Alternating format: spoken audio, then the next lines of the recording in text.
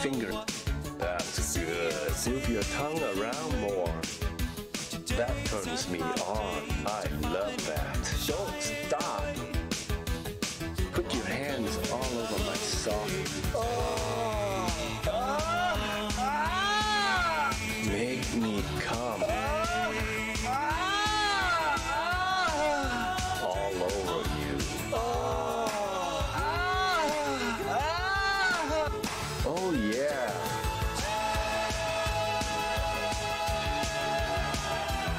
Fisting is $300. It's a long process and intense feeling for the other person.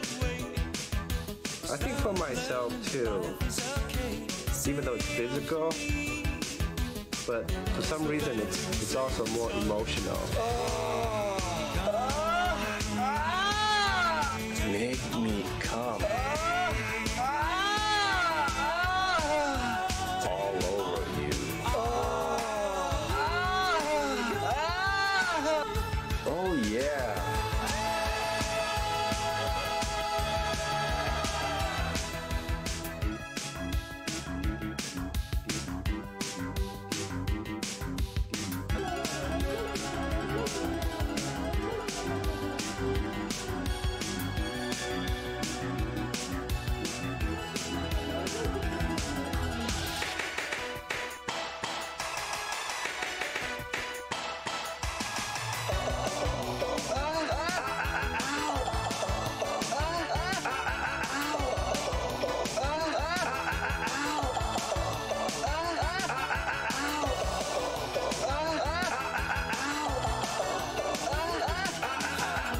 I'm an artist.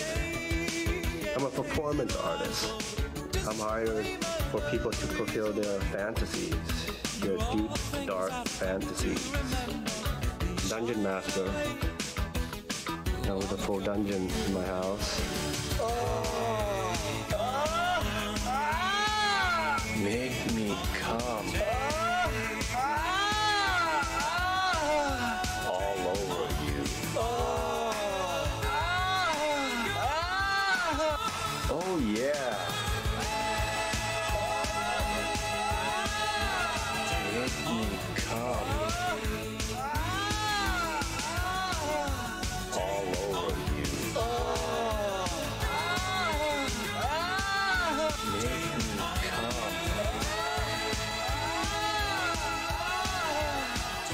over you.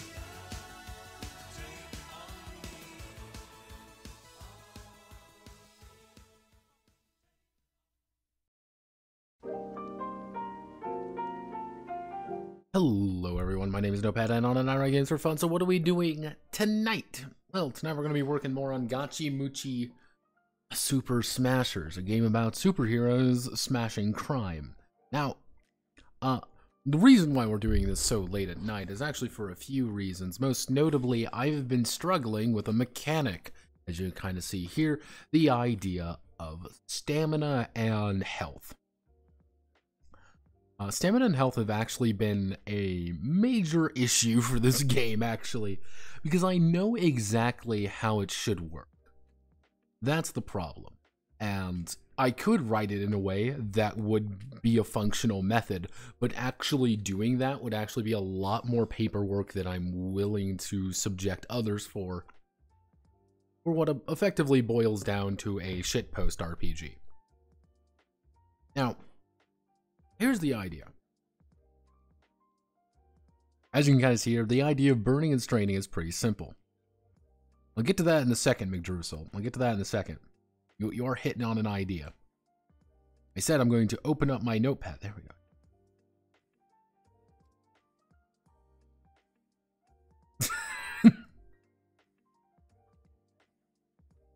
One second, my innocent friend has decided to show up, and he's asking me why are we naming it that way. Let me just send him Gachi. So, the basic idea is pretty simple, all things considering. The original was you have a health bar, and you have like a, quote, stamina bar. Now, the stamina bar changed in a few different ways, because originally this game is actually based off a game called Sifu.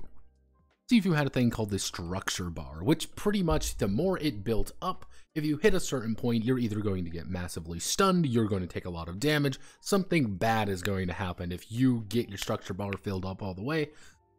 Contrasting that, you also have enemies who, second you filled up their structure bar, you kick them in the fucking face and instantly down them.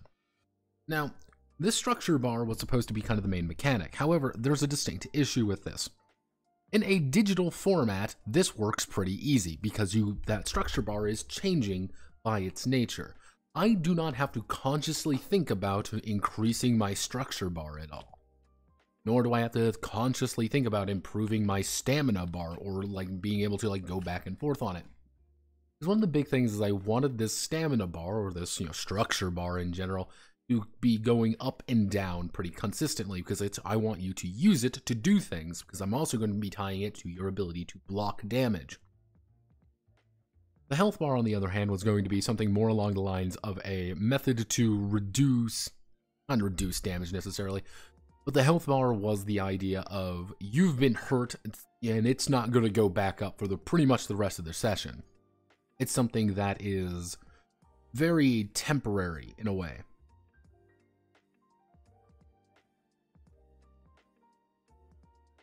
Just to double check, this game's tone is like a scene from Sharknado where the male stripper kills a flying shark with a well-timed pelvic thrusts, right? The best way to kind of think about the correct tone of this game would be a deadly serious gay porn.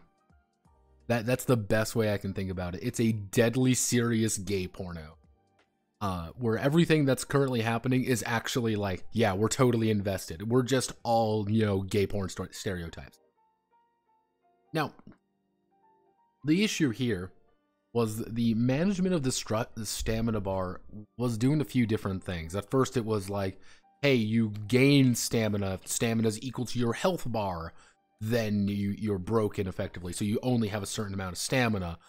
On one hand, it was like, okay, maybe it would be something more akin to, this isn't a bank robbery, this is anal sex. Pretty much. Again, picture like, I'm gonna rob a bank and I'm like running away with the money, and suddenly a guy shows up wearing full spandex. You clearly see the massive thing in his spandex, and he's looking at you, and your ass is on the menu, and you're like, oh no, no, no, no, no, no, no, no, no, no, no. Oh no. Effectively, you can also associate this as Chuck Tingle's world into the world of superhero drama. To give you the right tonal shift in this one.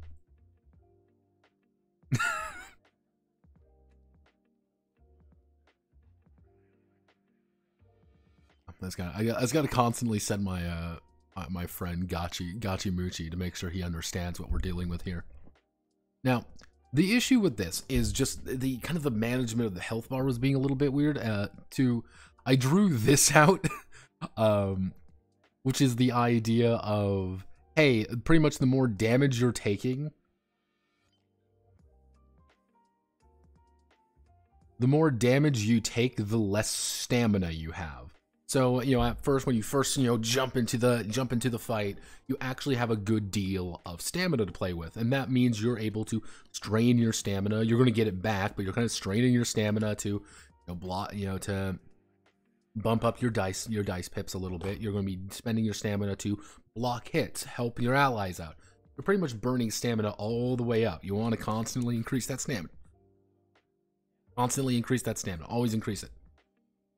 Until you get to a point where it's like, ooh, maybe I spent too much or whatever. But then if you do take damage, like you try to dodge and somebody punches you, or you just don't want to spend any more stamina because you need to spend it for something else, you're going to take damage. When you take damage, your maximum stamina will decrease. So it's like, okay, that immediately brings a new dimension when it comes to something with, say, someone brings out a knife. Where, deadly weapons do actually have a little bit of more like, oh fuck, I can't just block a deadly weapon with my hand because I'm going to get stabbed and I'm going to lose health. Which in turn means I'm going to lose stamina. That was kind of the sentiment there, but again, like the issue here with this method is you now have to manage the health system in a reasonable manner, because I can't make it like you have 10 health. And because you have 10 health to work with, it's like that means you have 10 stamina. But that means you have 10 stamina that you can say, oh, well, I'm just going to make it so that I get all my dice back with paying it forward with that entire mechanic at all times. And there's no threat to anything because I'm just going to constantly be able to spend my dice going forward. So I'm like, that doesn't work necessarily. So I've been like trying to go back and forth about like what's the ideal way of doing this.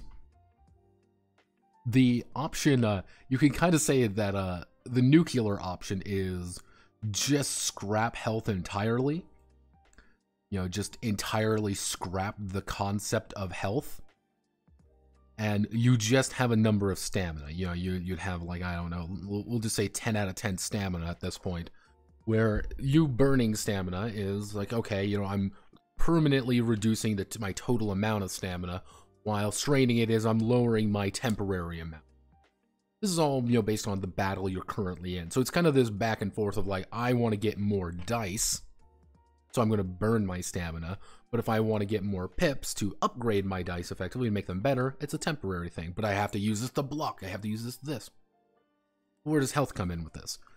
What I was thinking is of effectively tying health to, you pretty much have like a very limited pool of health that's going to, if you do take a lethal hit or something, you know, let's say your stamina gets broken or something, you're going to take a piece of damage, which is going to go on to, you're going to take a piece of damage, piece of damage, piece of damage, piece of damage.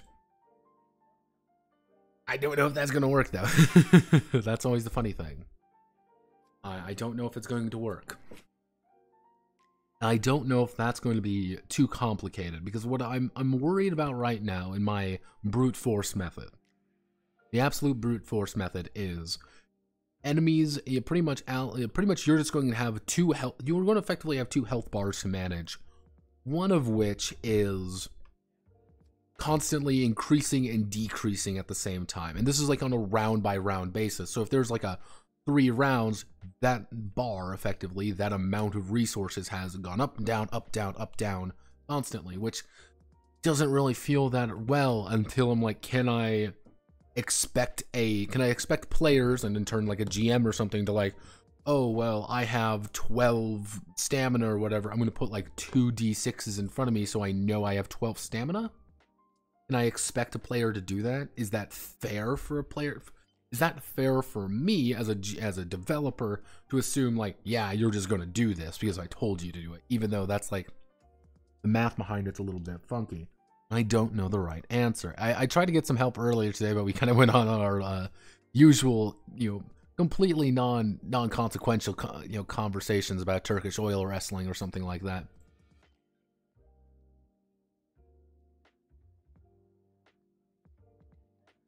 I've been trying to find the kind of the ideal way of looking at things, and it's a little bit easier said than done in that regard.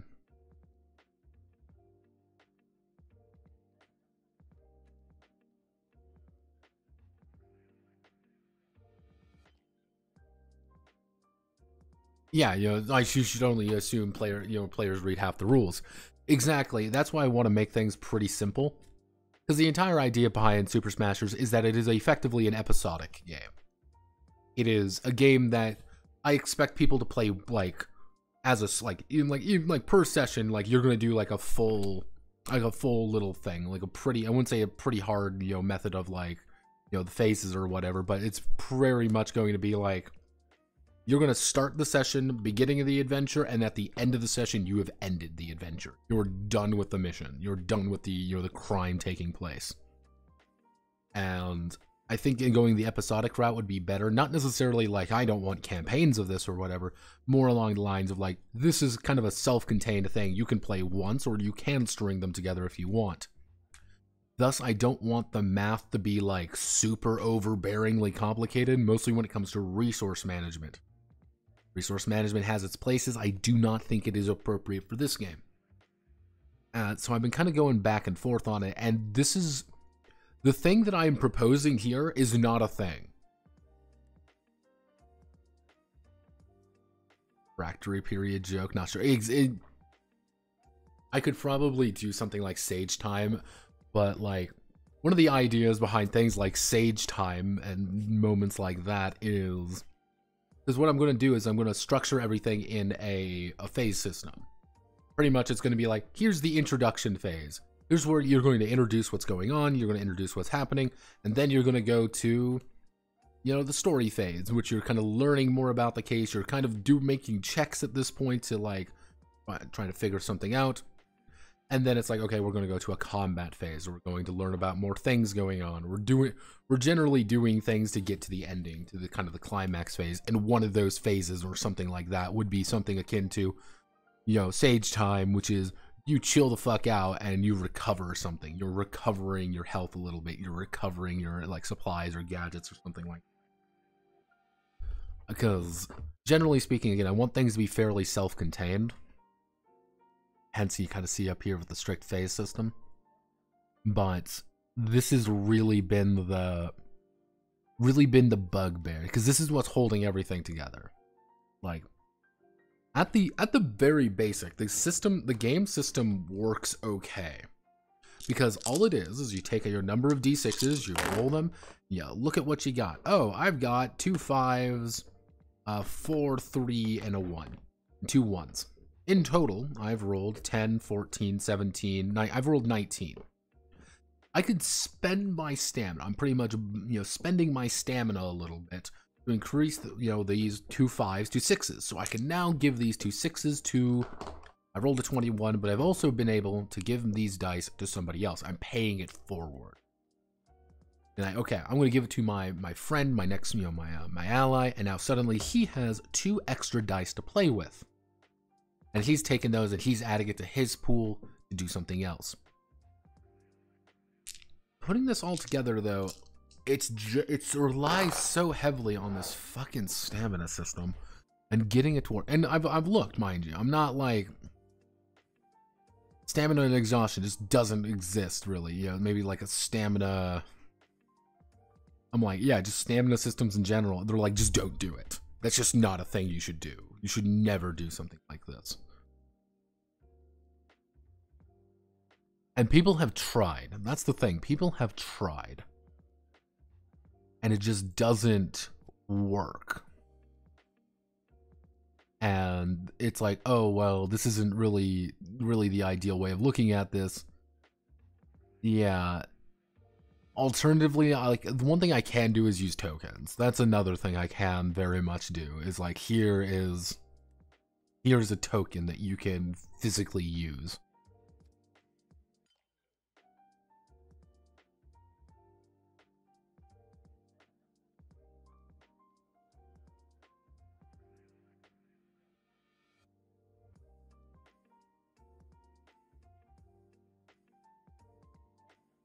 Yeah, so it's like, what's the ideal here? What is my shining ideal? What's the thing tying this all together?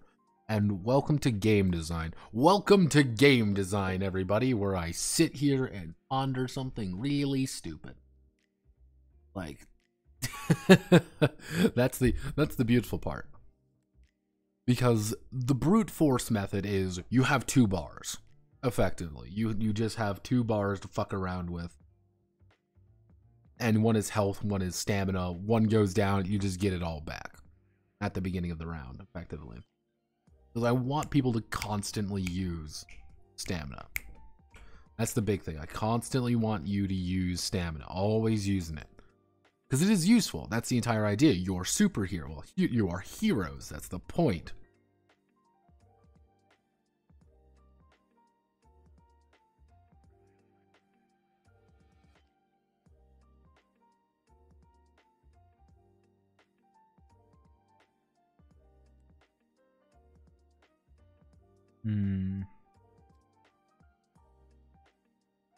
Yeah, and I've been trying to think of like what's the way to do this, and generally speaking, that just isn't really a thing that people have done smoothly without, again, relying on something like a token. But I don't want to bring tokens into the mix, because the thing is, I don't want to bring tokens into the mix because that's going to make things complicated. Not sure how smart it is, but using stamina from my anime game right now, basically a resource that doubles as a health bar.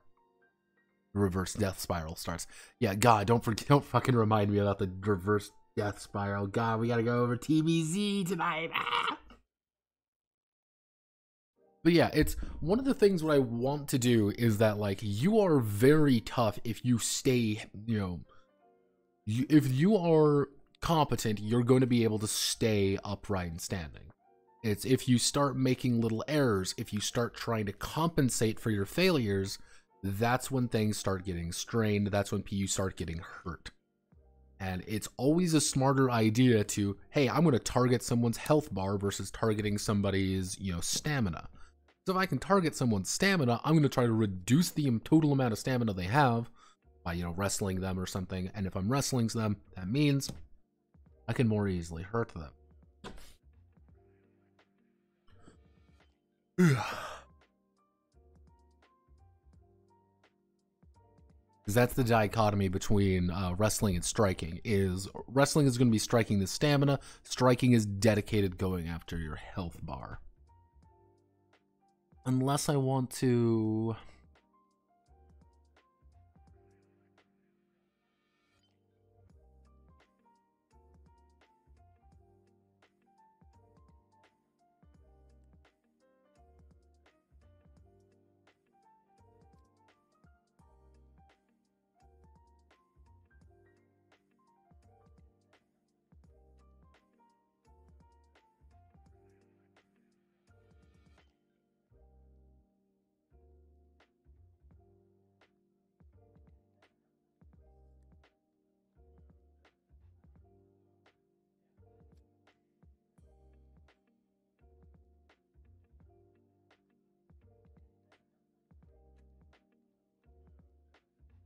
If we separate it out as two separate bars, let's just say if we separate it out like that, I would probably make something like health would be muscle plus mask.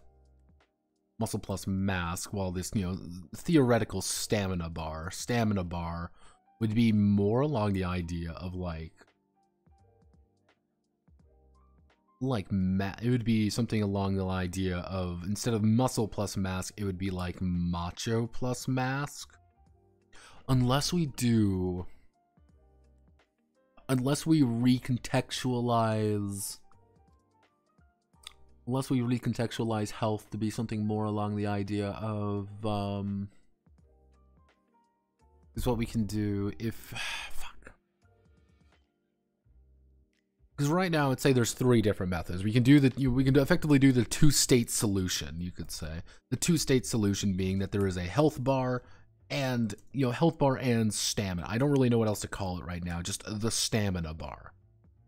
You have a health bar and a stamina bar. If one hits 0, you're either out of the fight with your health bar, or you are pretty much heavily exposed to getting your shit rocked from, you know, with your stamina bar. You're pretty much off balance. Something really bad's going to happen. Your structure is 0, your posture is 0. It's bad. You're having a bad time. Everybody's having a bad time. Option B is the one state solution, in which there is just the, you know, quote, health bar that doubles as stamina plus HP. Pretty much you are constantly going back to the idea of I'm burning my HP, kind of like my total stamina, and straining not my max stamina. I'm straining my temporary. If I have very low max stamina, that means I have very low temporary, and I can't really do. I'm very much kind of, I need to recover, but I've kind of fucked up. I'm burning away my energy right now, not be as healthy. This does imply more, I would say, more of an abstracted, like strict, like meat point system, like abstracted meat points. Simply not necessarily them being meat points, but more along the lines of them being a method for people to take actual damage. This person has brought a knife and he has stabbed you. You have been stabbed and you are not having a good time. What happens there? What is the thing? Like, okay. All right. I don't know. That's the funny part.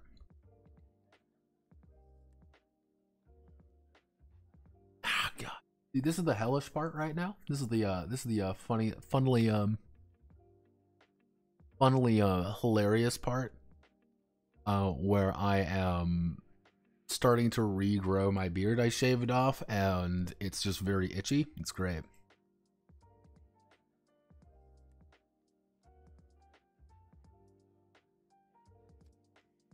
Hmm.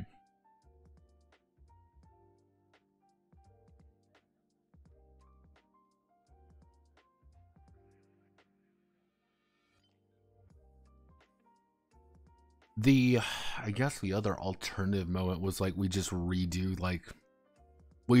this entire system. I'm not keen on that.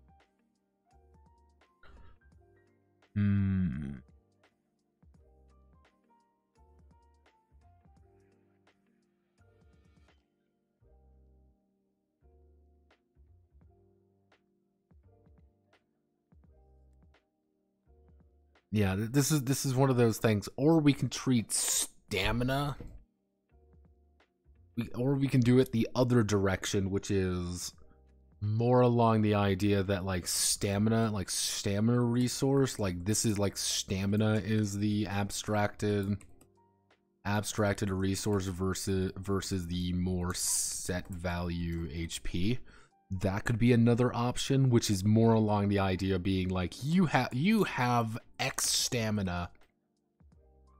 You have X stamina. You must do an action. Must do an action to recover stamina. So it's kind of like the idea, like you have a set amount of resources, and it's like, okay, I can, if I put out my my resources here, I've got my 5, 6 stamina in total. And because I've got my 5, 6 stamina in total, I'm saying, okay, I'm straining one. I'm just going to strain a second one, and I have two, 3 stamina left. But I want to block an attack more efficiently. I'm going to strain another one, strain another one, strain another one. I have no more stamina. They can go through all of me, and I'm getting fucked up effectively. That could work, actually. So what do we abstract? What do we compromise? That's arguably the question here. Where do I compromise? Is treating health as the abstraction a smarter decision, or is treating stamina as the abstraction a smarter decision? Stamina is going to be the thing we're going to be playing with the most, the absolute most. What do I want an attack to look like? What am I really seeing an attack to look like? All right, everyone. We're gonna debate an attack here real fast. We've got no mechanics for it, but we can definitely pretend we do. So let's say, for example, I want to punch someone. I want to use my strike. So I'm gonna say, let's say I have a 3 in my strike. I'm gonna take my 3 dice there, and I'm gonna be using my muscle to do it. And let's say I have a 4 in my muscle. I'm gonna go 1, 2, 3, 4. Cool. I got all my dice. I say, hey, I got this big dice pool here, but I can split this up into various ways. I want to attack multiple opponents. Let's say I just want to roll everything at once. Take all my dice, and I roll wowie zowie. I rolled pretty fucking terribly as usual in any of these examples. So I've got 3 5s, 4, 2, and 2 1s. So that would be 15, 19, 21. I rolled a 23 effectively on fucking 76. God fucking damn it. Now, this is the thing where it gets a little bit complicated. We want to do this versus a target number, because that's effectively how it goes. Now, most target numbers are actually going to be opposed in some way, which is to say, the enemy is going to have,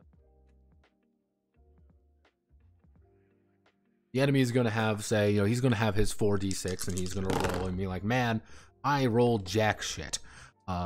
I got a 12, I got a 6, 12, 16, 17. Oh, damn it, I've taken damage. I've been decked in the nose. I'm getting hurt. Now, as the character, you damn well know you've hit this guy pretty fucking reliably. So you're going to be like, hey, you know what? I'm going to strain my stamina, and I want to increase one of my 5s, one of my stamina to a 6. So I can now pay that dice forward to a different check. I can pay that dice forward to somebody else. That's what a basic attack looks like. Now, the secret to huge success here is you don't want to do that. You just don't want to roll a bunch of dice altogether. You want to say, hey, yeah, I've got this 7d6 here for my combat pool, so I'm going to say I want to spend 4 on this guy and 3 on this guy. And yeah, Roll the dice. Wowie zowie. I rolled amazingly on this example. And let's see, he rolled a 6, 6, 5, 1, so that would be 12, 17. I rolled an 18. What did he roll? He rolled jack shit as usual. He got a 5, 9, 11, 13. So I've hit. Now I've hit him, but I can pay it forward to my next attack. Add it back to my pool, for example. I've hit the first guy. Say, okay, my second attack, I'm going to spend only 3 of my dice as well. I've rolled jack shit. Let's see what he's rolled. He rolled way better than me. He blocks it. I still have 2 dice to play with. I'm going to attempt to punch him again.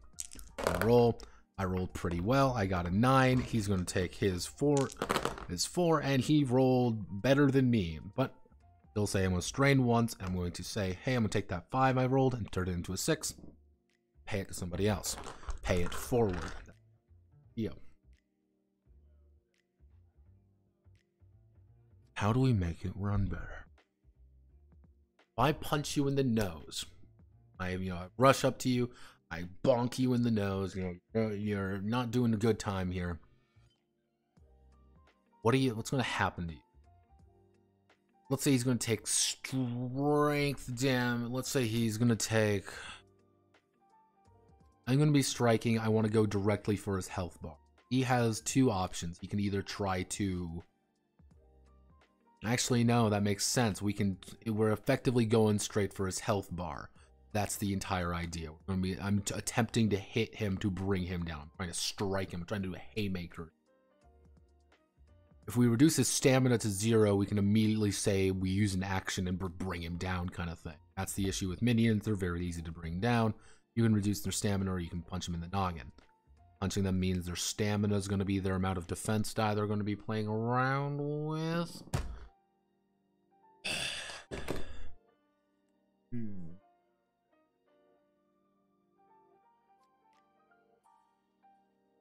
Welcome to the wonderful world where absolutely fucking nothing, because this is fucking awful. Fuck me.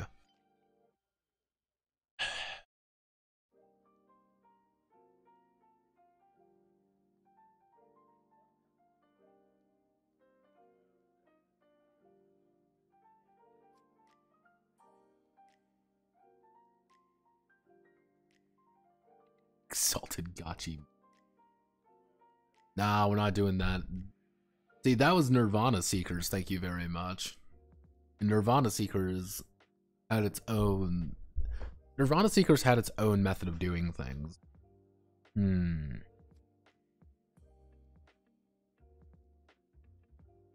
Because the entire idea, what I wanted to do is that it's a little bit more anomalous with the idea of being able to like jump between enemies and deal damage. It's like, oh, okay, I am, by virtue of being a hero, I kind of have this flowing combat motion of being like, oh, I'm bump, bump, bump, I'm hitting a bunch of people, and now you're like, bump, bump. And you're like, oh, I'm going to hit this guy just for a lot of damage while he's trying to hit multiple people as well. So you're kind of all jumping around the fight because that's who you are, you're heroes. Maybe we do use stamina as... Maybe we do use stamina as the abstracted resource that everybody has a set value of high health to. And that's telling me we should then tie health to its own thing to make that independent of any attribute. Because if we abstract stamina out, suddenly stamina is its own thing. And we can only base health off of certain things without, like, where's the advantage of taking something else? Where would I be an advantage of taking something else? Because one idea would be...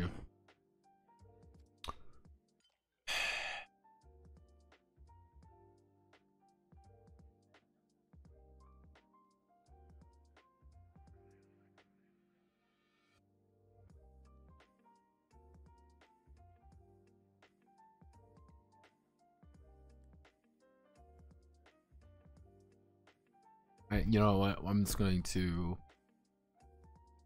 going to power through this. I'm gonna try to get as much as the hero creation stuff done, and just think on it right now, because there just isn't a right option, and it's kind of fucking annoying. Because I can see it, it's right there, it's just not.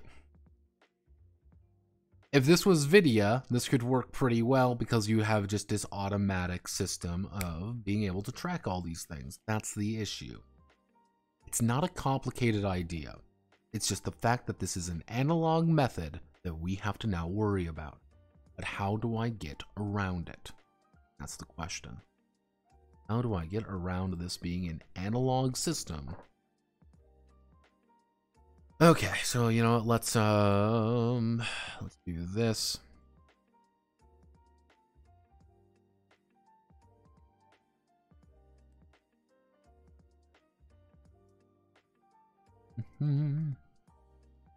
So here.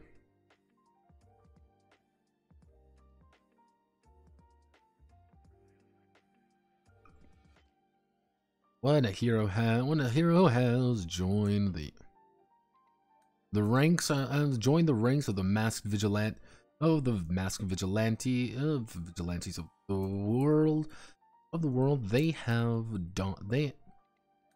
they have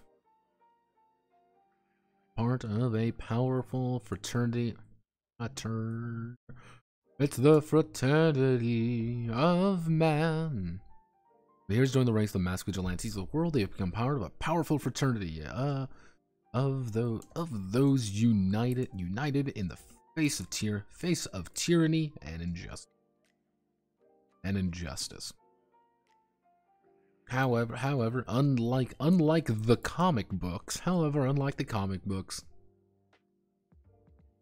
these heroes are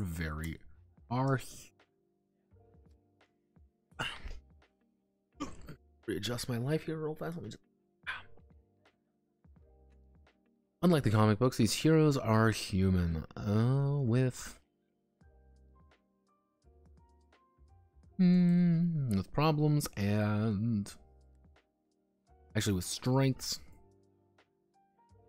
and weaknesses which plague every one of them. A hero has two sets of, I wouldn't say skills, I would say attributes. Think another.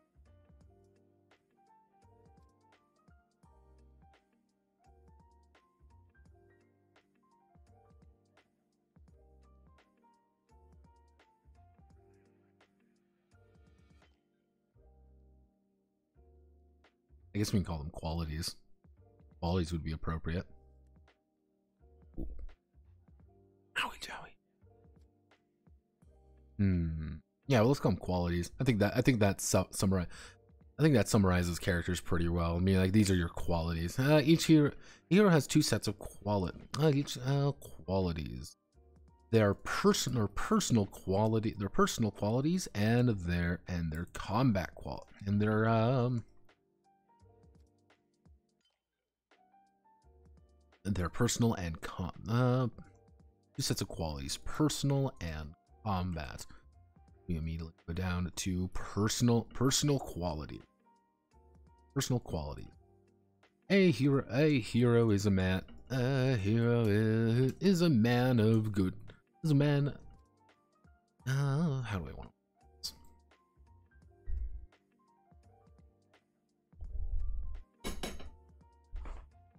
to? The hero. A hero is a man.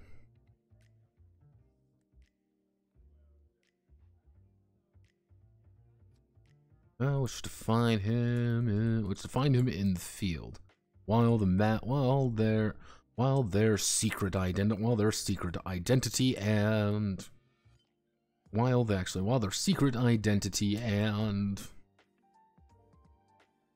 abilities may be up for debate. Let's see. While their secret identity and abilities may be up for debate, Their personal qualities define. Personal qualities indicate his ability. Actually, while his secret identity, a secret identity may be up for debate, their personal qualities indicate his ability on the case. Personal. There are a total of five personal qualities. There are a total of 5 personal qualities. The hero assigning a 4, 3, 2, 2, 2, 2, and a 1 to each of the, let's see, assigning a 4, 3, 2, 2, 1, and a 1 to each of the qualities of their choice. Yeah, we just kind of understand what we're working with, how we're doing things. We select everything here. The qualities fraternity. It's the brotherhood of man. Da, da, da, da, da.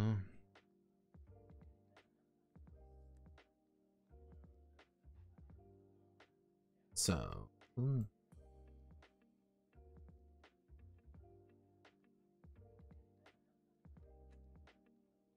Been obsessed with fucking tables for a while now. I may as well do more tables because tables are fun. Muscle, mask, ability, macho man. I gotta be a macho man. Muscle, mask, ability, macho, history. So that actually we can probably do, we can increase the size up a little bit because we're going to put you dead center. You're like, haha, there we are. So if we want to break these down, it's going to be something along the line of a hero's physical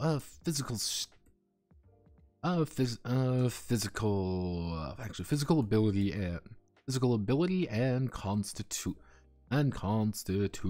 constitution in the field. And actually, hero's physical ability and constitution, able to dish out a right hook, or carry civilians to safety.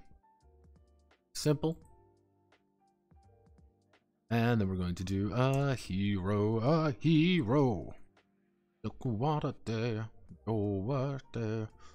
If we do something like this.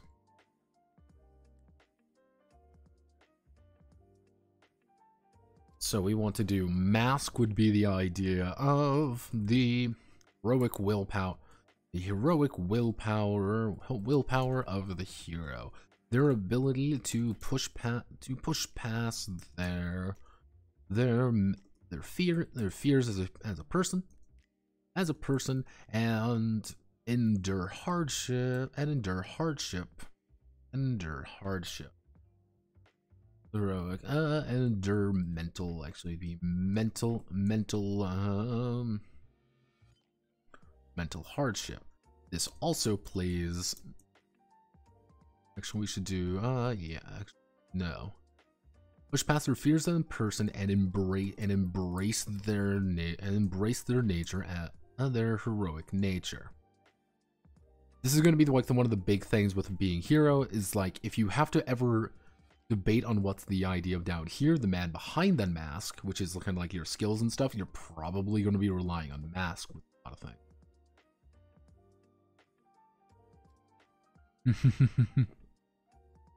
Moo mam ho me mamai. Mobility.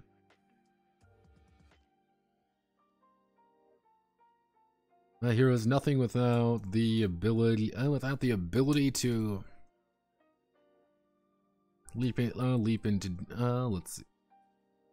Without the ability to leap into danger, rush to stop crime, to stop crime or juggle. Actually, no. Heroes. Natural affinity for natural dexterity. Actual dexterity, manual. God, how do I want to word? Like agility, like mobility is always kind of like one of those things, like speed and actually, here's natural dexterity, speed, and hand-eye coordination. Hand-eye coordination, allowing them to be quick on their feet, quick on their feet and hands, quick with their feet and hands. Oh yeah. Yeah.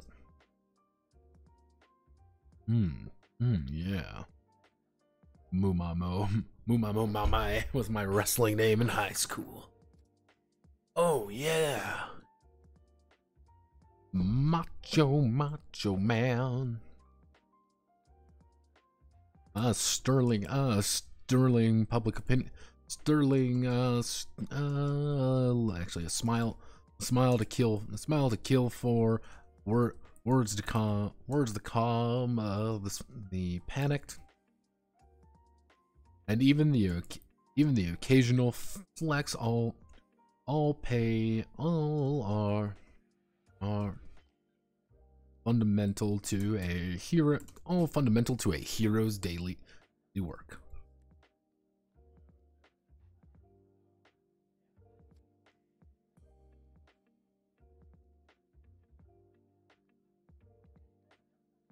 Smile to win a crowd, words to calm the panic, and even the occasional flex are all fundamental to a hero's daily work.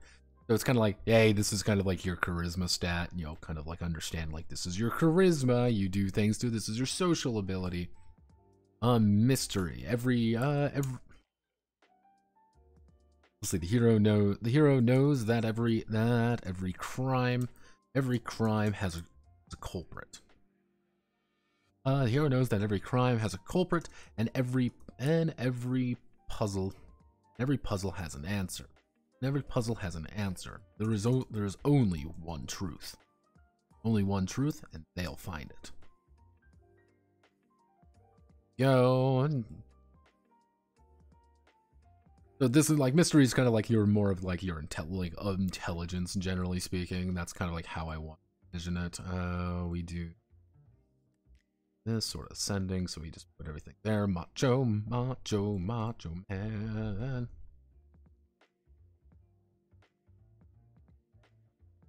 Actually, so what we'll do is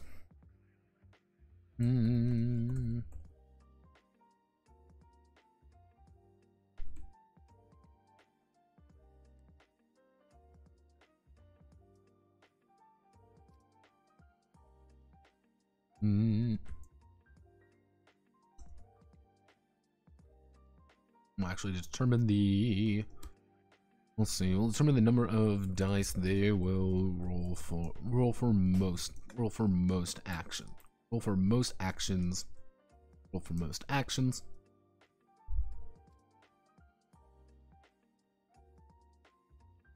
Personal qualities of hero determine the number of dice they will roll for most actions. These allow the hero to assist one another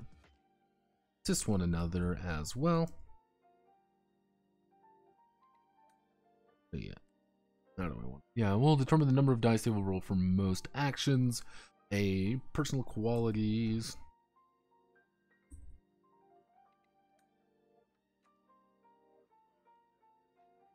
Improved as the, personal qualities can be improved as the hero develops both as a person. Let's see, both as a person and a, just kind of understand. Being like, hey, do not understand, like, don't think like you're just stuck in this. So kind of like a basic actual, like, if we're using Luca the Luchador here, because Luca did request that he was the sample character. Wrestling champion. The masked man of mystery has chosen his personal qualities as such. So he is going to do his macho is going to be 1. Actually, his macho is going to be 2. We're going to do his mask is going to be 3. His mobility is going to be 2. His muscle is going to be 2. Muscle is going to be 2, and his mystery is going to be 4. So we need to.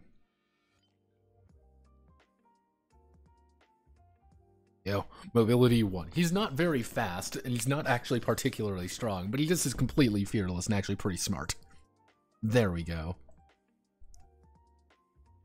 He may not be smart, he may not be, he may not be super strong, but he damn well knows what he's doing. Yeah, there we go.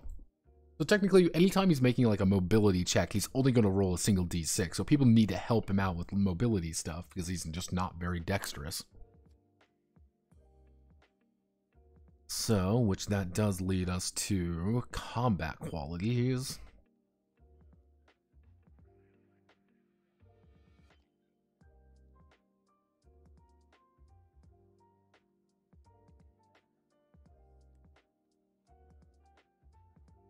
Crime fighting.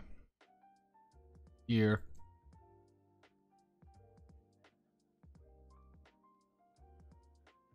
Masked vigilante. Masked vigilantes are not always going to be masked vigilantes are not always going to be solving crimes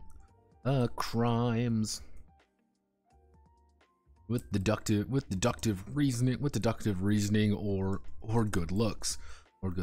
Oftentimes they are forced to throw down with the villains to stop their nefarious plans. Each of the heroes will have 5 crime fighting qualities, ranked similarly with a 4, 3, 2, 2, and 1.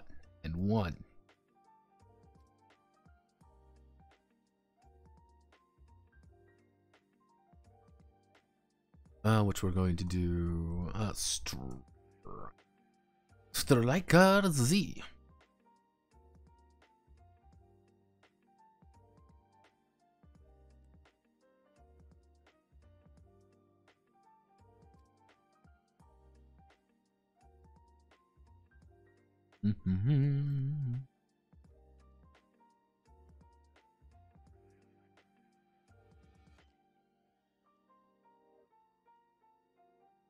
Wrestle and stunte. Yeah, stunte. Fuck. This one we go to the idea of blocking.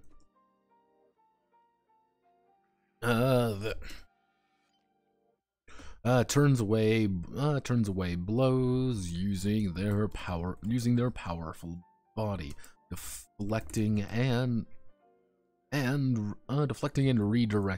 redirecting the blow before it can successfully impact. Which goes to dodge, using their nimble bodies, actually using their nubile bodies and enhanced reflexes, and using their nubile bodies and enhanced reflexes. The hero attempts to outright avoid or using their nubile bodies and enhanced reflexes. The hero attempts to outright avoid or sidestep attacks. The shining fist of justice, or the devastating kick of judgment, all has hero deal with a threat directly. Not every battle is simple, and oftentimes the hero may find themselves needing to perform dangerous acts of heroism. So finally, this leads to wrestling.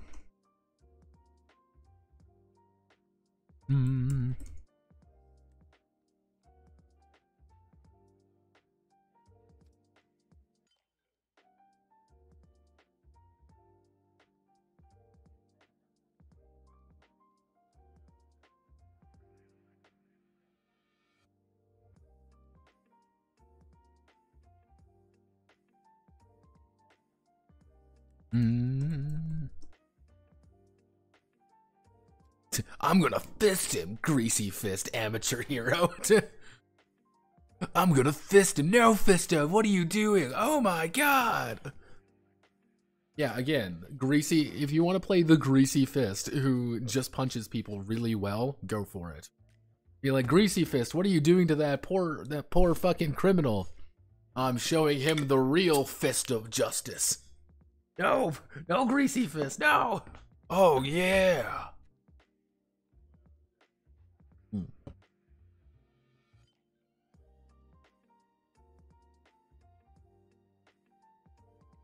Rap slap and tap criminals into submission. There we go. Rap, slap, and tap. The hero turns away, blows, don't be 3, there we go. Nubile body. Nubile is like one of those words that just, no matter what you do, it always sounds a little bit weird. Like, like something feels a little bit wonky here. Like something isn't quite right. Being like, ah, yes, you have a quite nubile form. I'm like, man, you're gonna do something weird. Like, you're, like, my ass is in danger.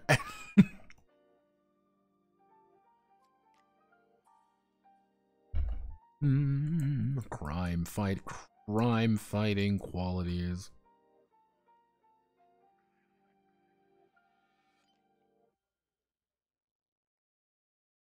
Crime fighting qualities are always rolled with an appropriate personal quality.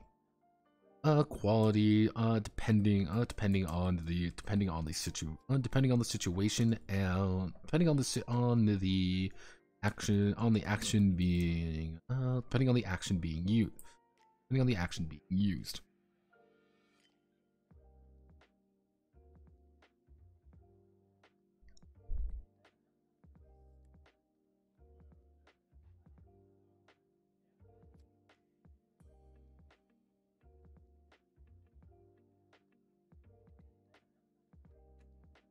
Oh, and then we select you. We select Lucha the Luchador. Luca the Luchador. Monaco Luchador, the masked man of misery, has chosen his personal qualities has chosen his crime fighting qualities as such. So what does Luca want to do? Obviously, his block is going to be 3. His dodge is going to be 1. Strike is going to be 2. His stunt is going to be 2, and a wrestle of 4, because he's a luchador. This is what he does. He wrestles you to the ground to do terrible things to you. In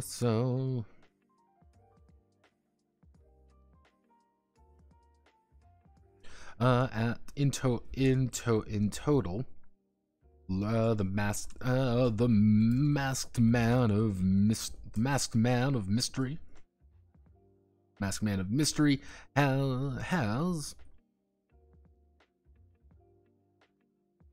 has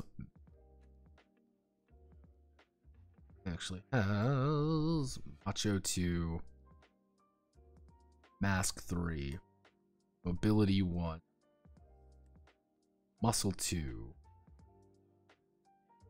Mystery 4, Telephone,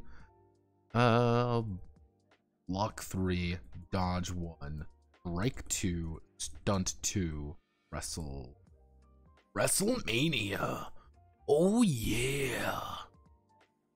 I think it's time to do some wrestling, brother. Hey, brother. Hey, macho man. You a macho man or you a macho loser?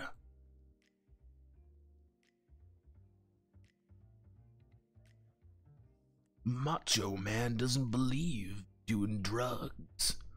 Macho man thinks you should get your ass off the ground. Yeah. Oh, yeah. What we can actually do is we can do that. We do color and we immediately change it to 0. We kind of understood this is what Luca the Luchador is going to look like right now. He's not exactly what we would like to call super optimized, but hey.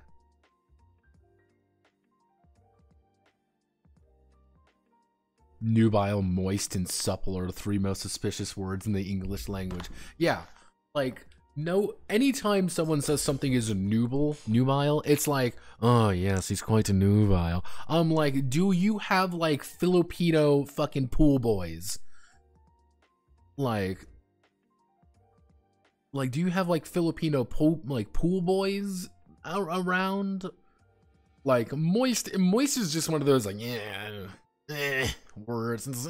No one likes moist. That's just supple is like, are you on Epstein's island? Like, anytime the word supple is used, it's like, are you on Epstein's island right now? If I look at the little black book, or is your name like written on page 2? Like, what is it? Like, see, and it's always bad. Like, if you ever want to come across as like a complete fucking pervert in any conceivable method, all you have to say is, and she, oh god, this is gonna sound terrible, and she was nubile, supple, and moist. If you ever want to just, like, you are just a bad person if you say that. Like, I have, like, inadvertently, you know, fucking beyond the grave, Epstein has written my name in the black book. It's right there. It's like a fucking death note. By just saying that line. Just say it once to yourself in private. It just doesn't work. It's over. Yeah, Risotto's even, you know, giving, you know, Risotto's literally oohing in the fucking chat right now. It doesn't work. And again, yeah, it's just anytime, again, just say that to yourself. Anytime you want to be like, man, I sure feel comfortable with life right now, you just say, and she was nubile, supple, and moist, and you will immediately feel dirty. It's great.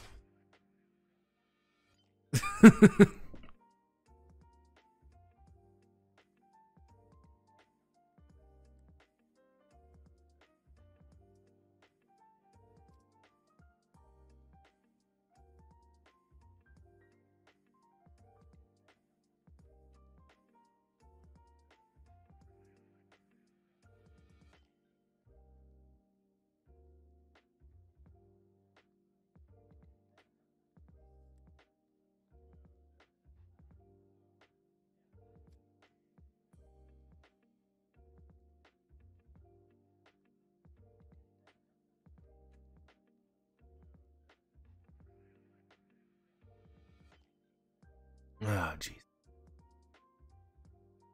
See, I could picture Macho Man Randy Savage just running a full fight team, just chops everywhere. Like, oh god, what are you doing, Randy? What's the plan? I'm gonna punch him, Randy. That's not a Randy. Fighting is pretty countered in this meta. You know what I mean? Like, and so are you, brother. As he, you know, beats my fucking skull in from beyond the grave. So we've got the mask. So we got personal qualities, crime fighting qualities. And then we immediately go on to the man behind the mask. Which is... Why are people sending me things? Why are you the way that you are? No garma chops with fish. It's time.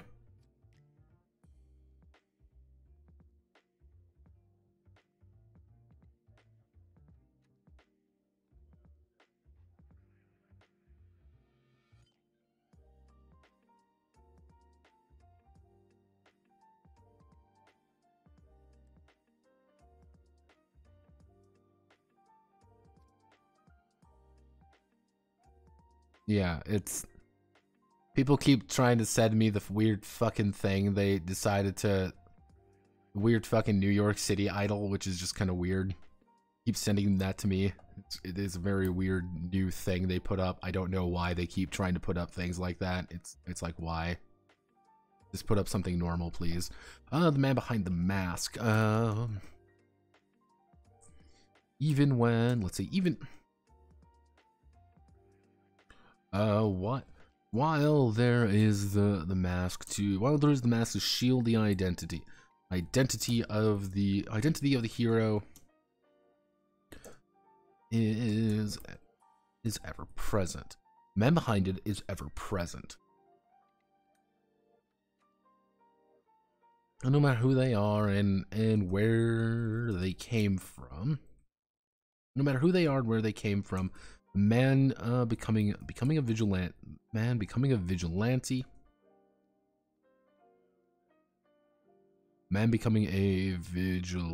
vigilante, the man becoming a vigilante has a certain history and background that follows them.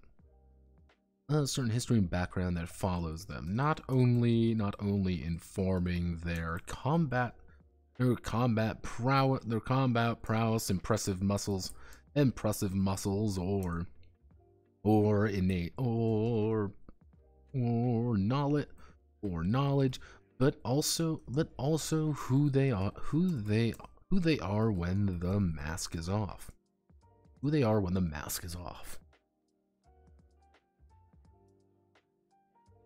Each hero has has 4, not qualities. These would be actually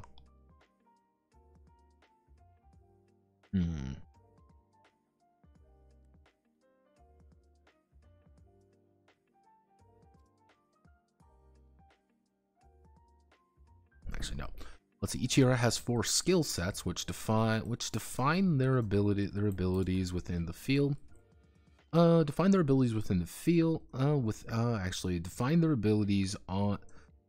during their civilian life, as well as their heroic career.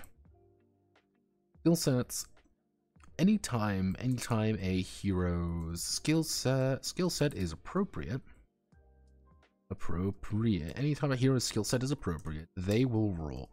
They add +1d to +1d or +3p to the check, allowing them to augment their dice.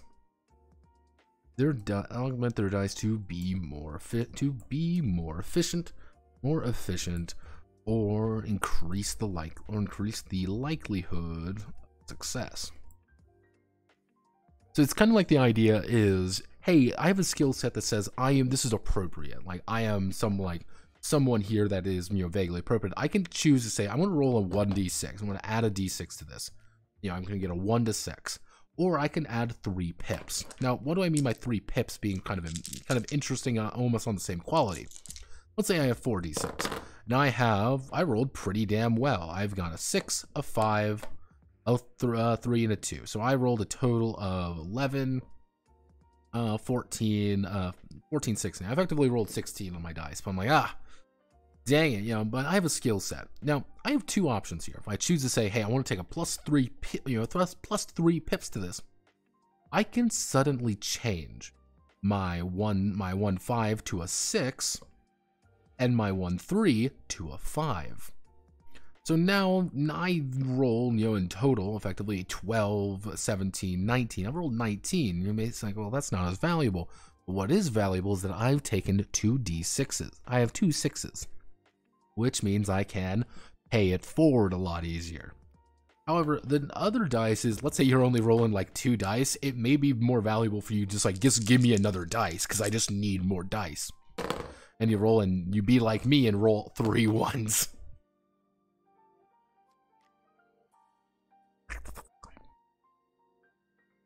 That's to be more efficient or increase the likelihood of success.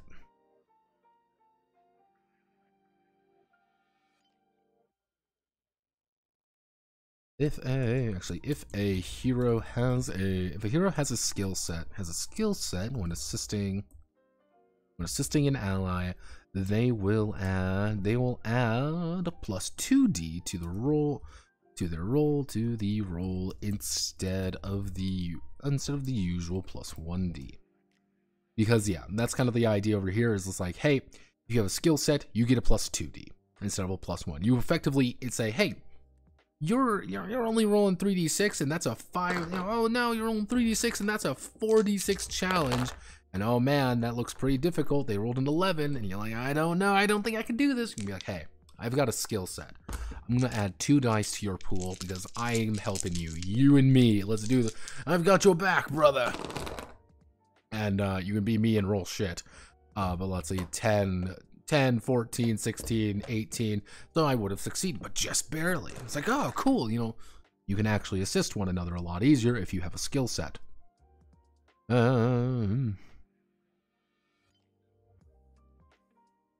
Oop, nope, then we click there. We want to click there.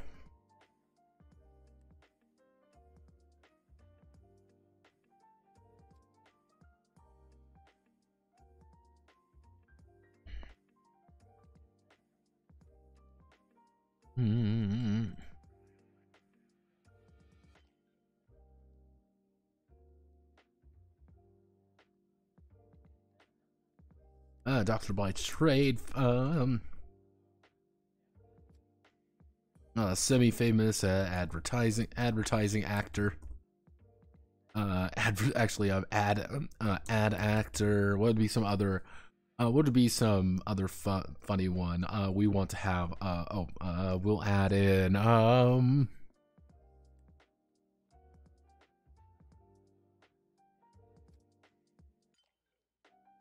We'll do 5 jobs. So doctor, you're an ad actor, you're a reformed criminal. I guess adding journalist is always appropriate as being a superhero. Because you got like this always thing that always looks like journalist bad. Because you got to remember, journalists used to be pretty cool. People used to like journalists.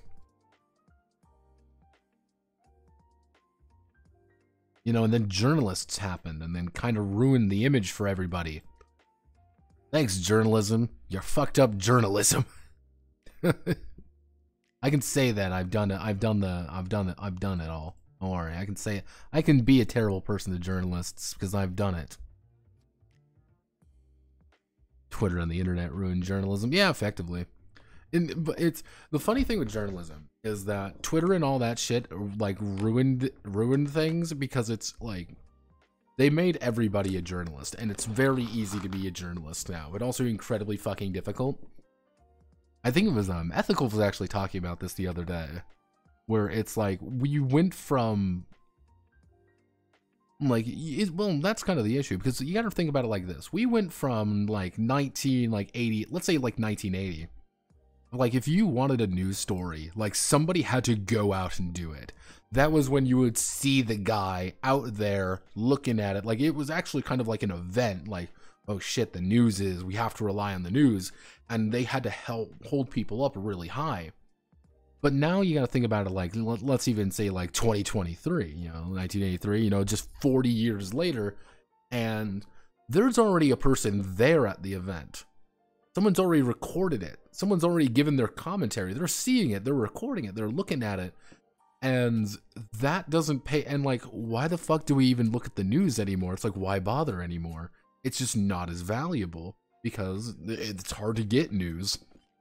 So, but it also became more of a business over time. I think that's kind of like one of the other things that's kind of an issue is it's no longer about, hey, we need the news. We need this. No, it's, hey, we need to get clicks. We need to get information. We need to get the thing to appeal to an audience and our shareholders. If I were a father and had a daughter who became a prostitute, I would not despair over her. I would continue to hope for her salvation. But if I had a son who became a journalist and continued to be one for 5 years, I would give him up. Now, undercover journalists and people that go to other countries, the only one that put in legwork. Yeah, it's And the thing is, like, people don't forget, like, other countries actually have a lot of these, like, journalists who actually risk their fucking lives. You know, in Mexico, Jesus. You want a dangerous fucking job, you be a journalist in Mexico. You will get fucked up, and you will die. And the thing is, like, we don't hear about a lot of the guys doing, like, actually kind of important work. Because those are the guys who don't usually, you don't see a lot of them because they're not really supposed to be seen all that much. It's like, here's the big story. It's important because, like, we did a really well-researched thing on this. But it takes a lot of time, it takes a lot of effort. And capitalism ruins everything. Yeah, effectively. It's in more of the I think the best way to think about it. Also, thank you for donating 2 bits. Good job, everybody. 2 whole bits. Good job, team. One of the big things about it was, we need to increase viewers. We need to get more clicks. We need to get more money to appeal to the shareholders that run everything. That's like the weird thing that's going on now, and I can actually show this because I can do that because I'm me. Is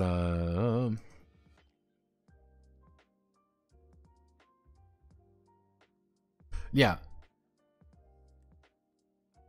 Yeah, you get like weird shit like this going on.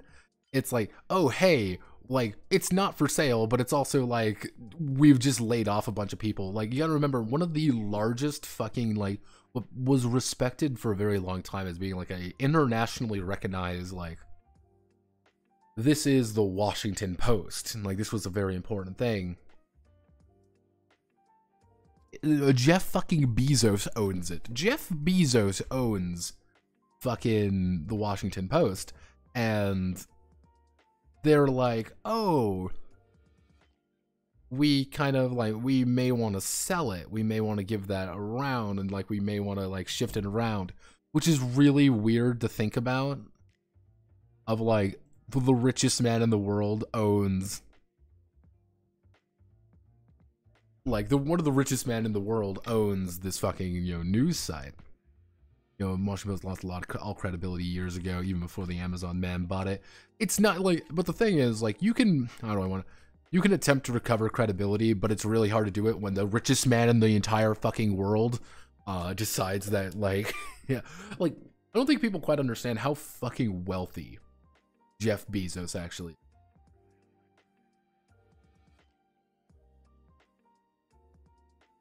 Yeah, it's like, I don't think people ever quite realize how fabulously wealthy these people are. Jeff Bezos does never needs to work again.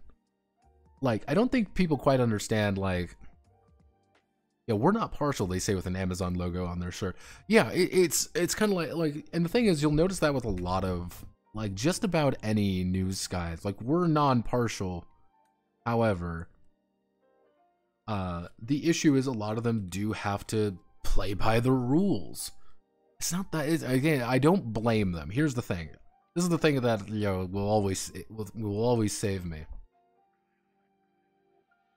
I do not blame them.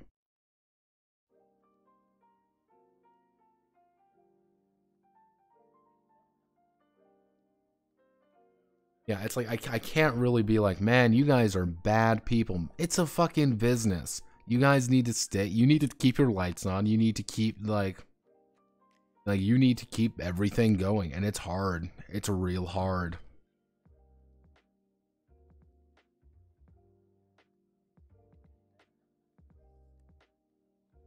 And, like, I don't blame them. And it's just kind of how,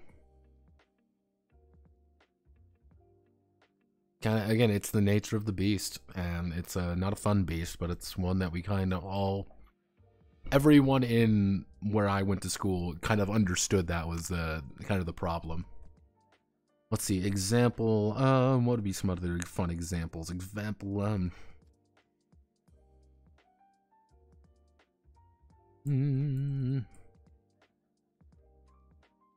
outdoorsmanship.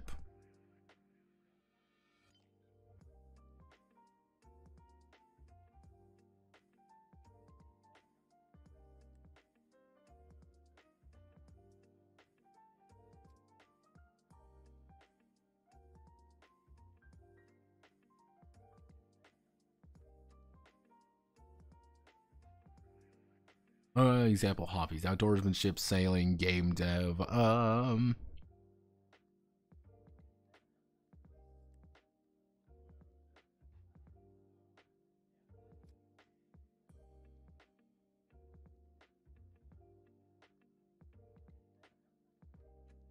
Male model.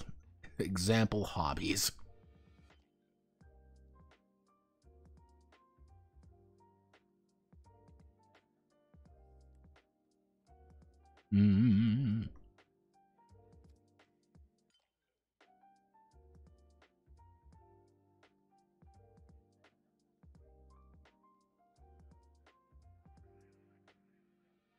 Is that actually how you spell it? No, I don't think that's how you spell Taekwondo. It is how you spell it. Huh. Technically, it should just be one thing, though. Taekwondo.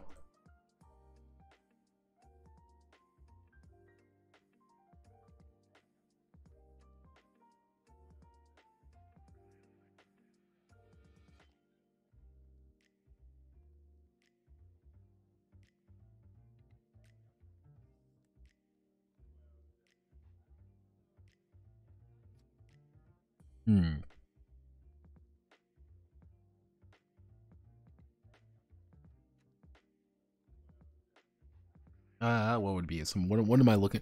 So it would be example jobs, hobbies, skills, and then this would be the.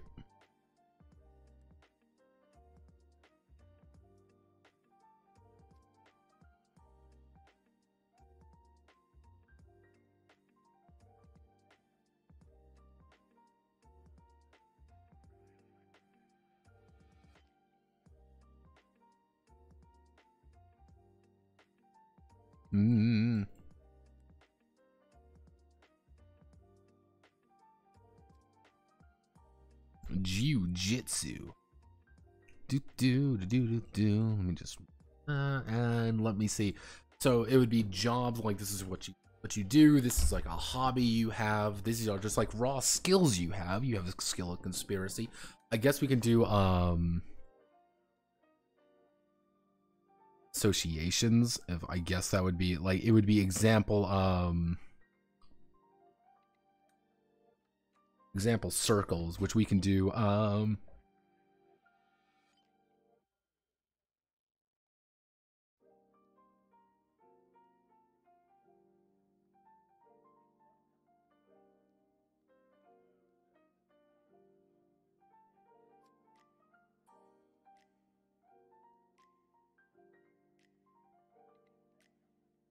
this is pretty much like you have circles with people, like you have like actual influence around.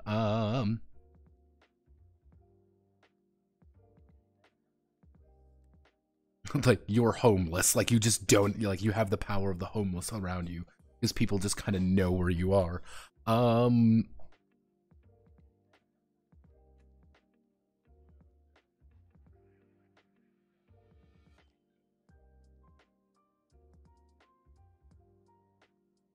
Actually, we'll do homeless shelter. What do we want? We would want to do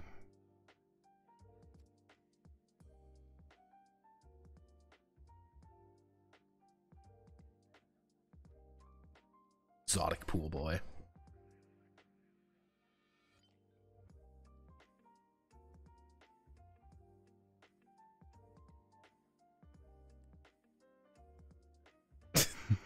Yeah. Well, I mean, exotic pool boy is effectively, so the idea being more along, it's like, hey, this is like my actual job. Like I am, this is what I do for a living behind masks. Like this is a hobby I have. This is a skill I have. And then when it comes to circles, it's, hey, these are the people I know. So I can kind of like say, hey, I've got a bunch of police ties, so I kind of understand what's going on here. Or, hey, I am literally a suburban, lad. I am from suburbia. I know the location. I know where to find things. Or, hey, I work with the homeless a lot. This is what's going on, I think. Or, hey, I'm an exotic pool boy for, a bunch of really rich people. And because of that, I know the rich people stuff. Or, hey, I'm a money mogul. I know, like, a bunch of financial shit. So that's kind of like just, here's a few examples. And then we're going to go to Luca the Luchador.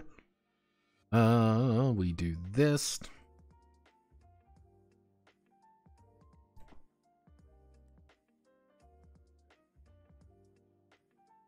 What would be the like offensively like Dutch name? Let's get a Dutch name generator. Dutch names. What's some funny Dutch name?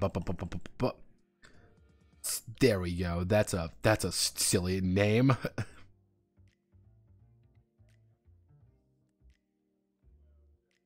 Seaman Nijestein. Under the mask. CG. Seaman Nijestein.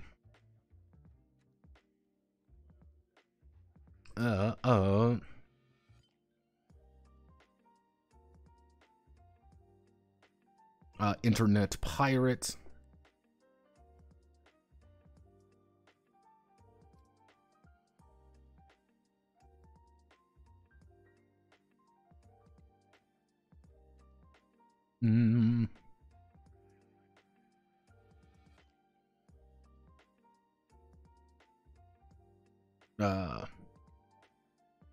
Lucha Libre Otaku.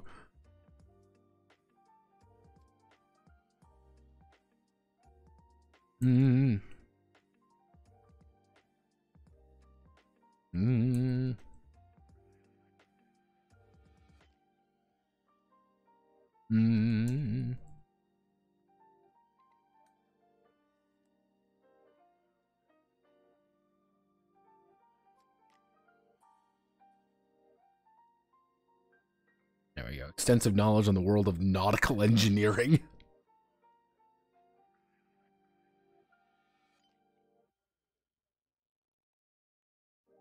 Actually, you know what? Yeah, we can do that. We can do exotic. We'll do exotic pool boy. Do exotic pool boy.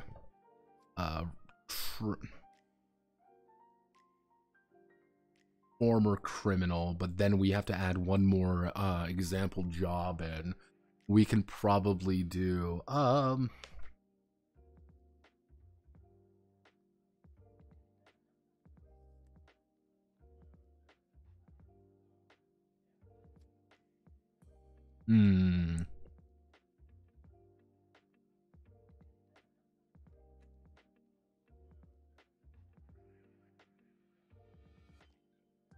there we go. Leather clubber.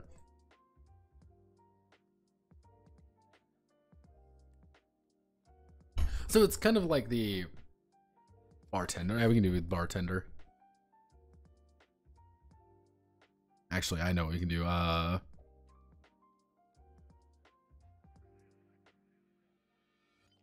There we go.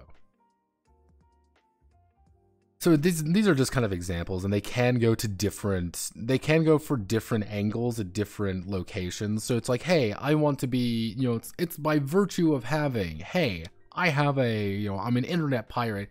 You kind of form circles around that, and so you can make a pitch for like, hey, I want to make this role here.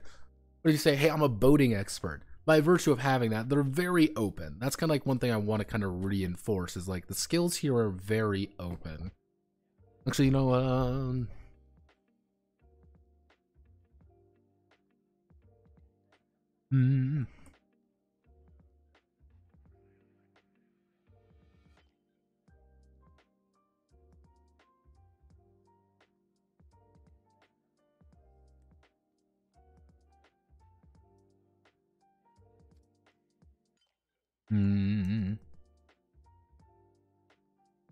Now let's see, combat orient, actually a crime fighting oriented skill set.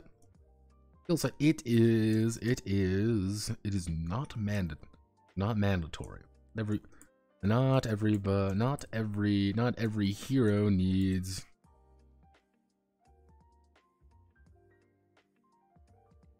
So it's kind of like the idea of being like, don't head like, you can take combat ones, and they are going to apply to combat. Like that's going to be a thing. Like, hey, you can apply these to combat. However, gang biker, yeah. I knew. I don't think you messed that one up there, Wuso. Have no fear. I don't think you messed that one up at all.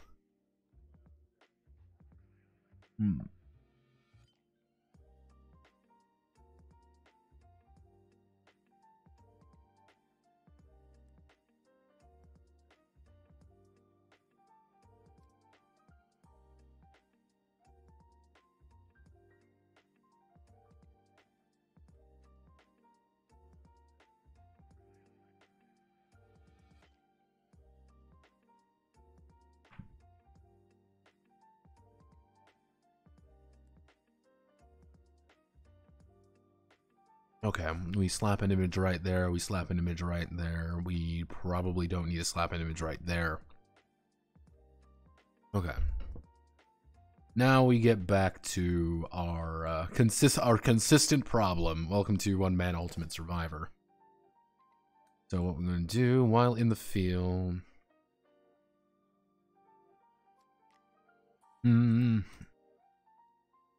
While crime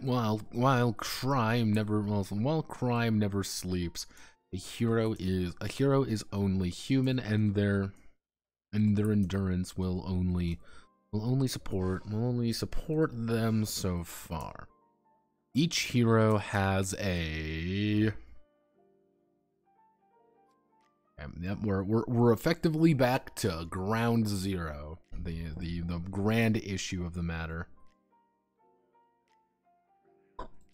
How do we want to do this? So,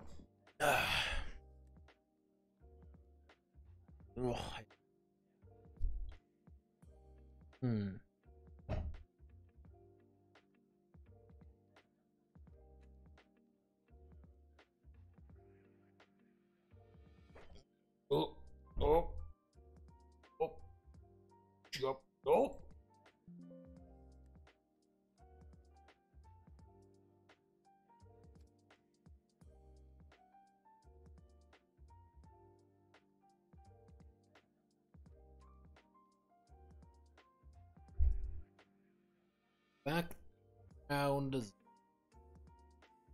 Metal Gear Story. Alright, so let's think about it like this. We need characters to feel heroic. We need them to feel pulpy. We need to make them feel like two-fisted pulpy heroes leaping into danger to fist justice rectum. How do we do this? Question.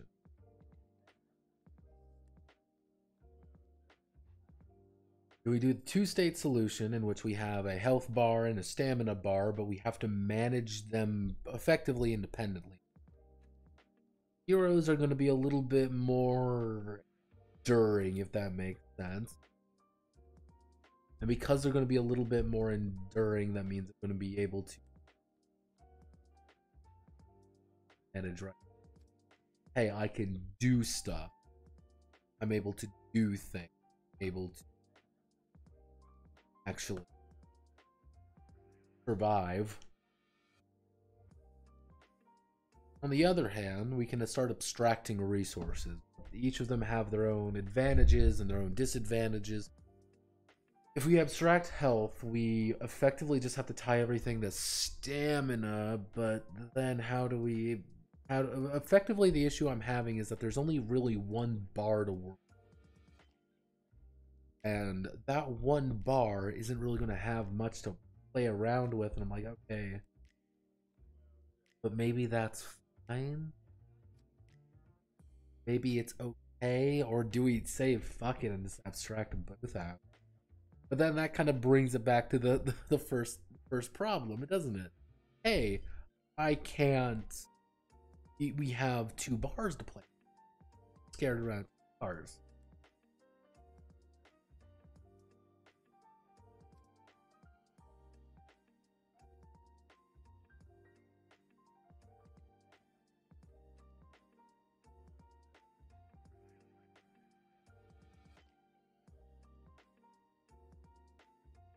Okay, let's check.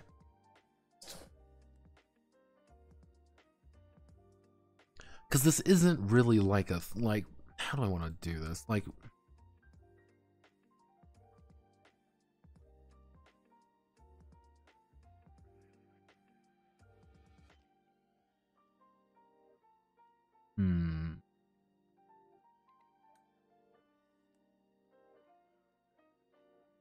Because one of the ways that I was, one of the games I'm basing this off of is the idea of Sifu. Now, Sifu, it has a thing called structure.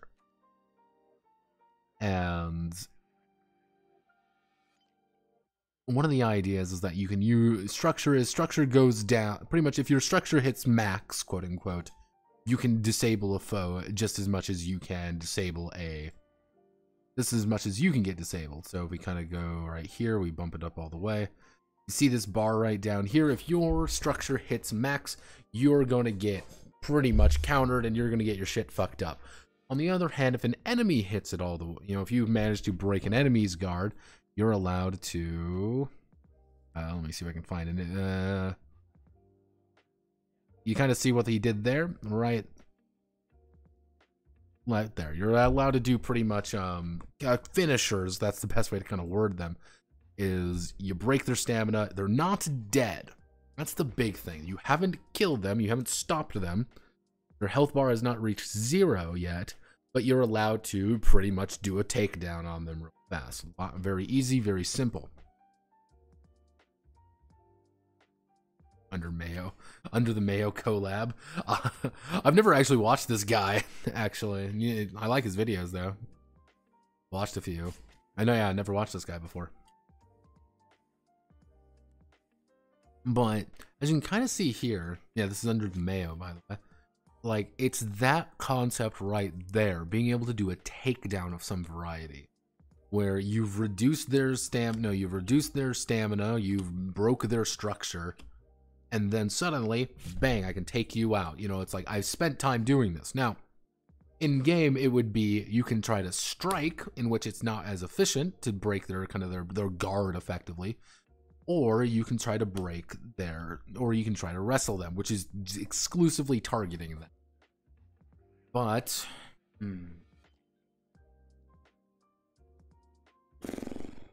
that's a good answer. Because one of the other kind of things I was even thinking about is the idea of kind of like Sekiro and its posture system. That was kind of another idea, is because Sekiro handles something like HP a lot different, which kind of inspired the original idea, because it's like, okay, posture system, TTRPG, and there's a few different ones, and then there's like parry everything, like whoever this guy, even Travis guy is, never read any of this before. This is actually pretty recent, but the entire idea behind it is that you're trying, if you manage to break their posture, manage to actually break them, you can then immediately go in for like a devastating hit, which is either going to kill them outright or is going to clearly injure them in some way. But I've never seen it done in a tabletop game before. That's kind of the issue. It's like, how do you put that into a tabletop game efficiently? Maybe like a stamina TTRPG, like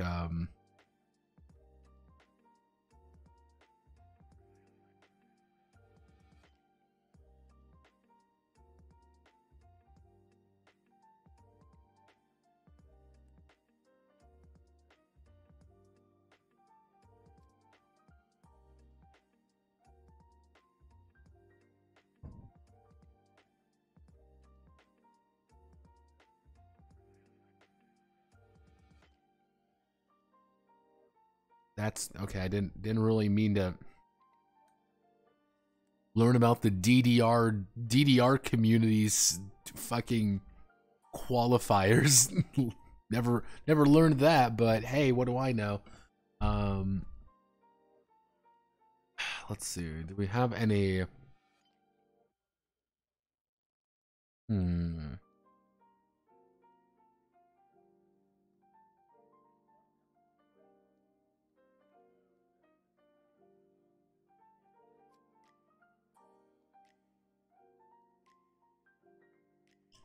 Why does D&D not do things D&D's not supposed to do? D&D, why is D&D not good? D&D. I cannot escape D&D. That's the joke. Fori, ha ha ha. Modus RPG, Numenera, ha ha ha. Telemundo.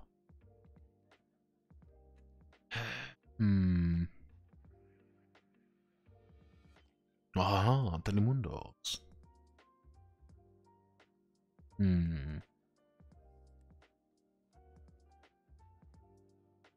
did you see the breeding difficulty test trend? That was like the fucking what was it? It was like the kink test thing that went around. I know the fucking the V-tweeters are on force with the breeding difficulty one. I'm like, okay, that's a new thing. maybe not. Let's not do that.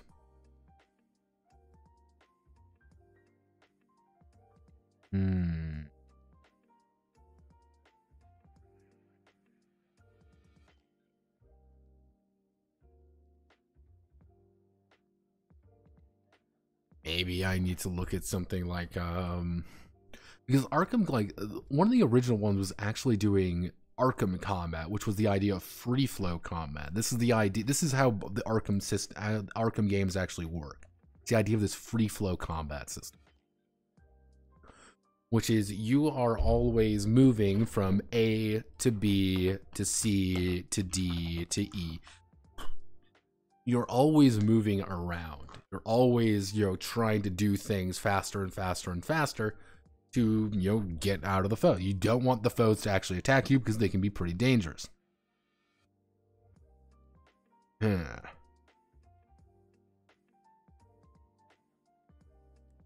you're using the gadgets, you're doing a bunch of things. So it's like, how do you adapt like Arkham Combat TTRPG? Like, has anyone attempted this?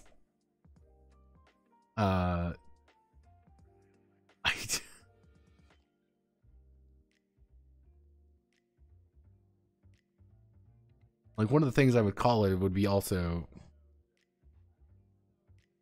One thing I would also call it is, like, counter combat, but, like...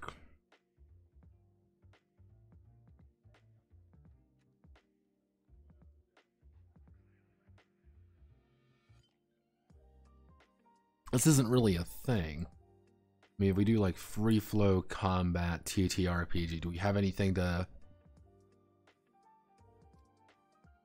ARPG with free flow combat. That's free flow brawler combat. Gotham Knights combat with funny benefit. Tale with best combat ranked. Let's learn what the best combat and CB. What is CBR? I'm not disabling my ad blocker. Fuck off, CBR. Who has the best combat? 13th Age. Mutants and Masterminds. Dungeon World. When did this come out? In the Year of Our Lord, October 11th, 2022. Warhammer Fantasy Roleplay. Okay. Lancer. It's Lancer. Pathfinder. It's Pathfinder 2nd Edition. Shadow of the Demon Lord. Wowie's out.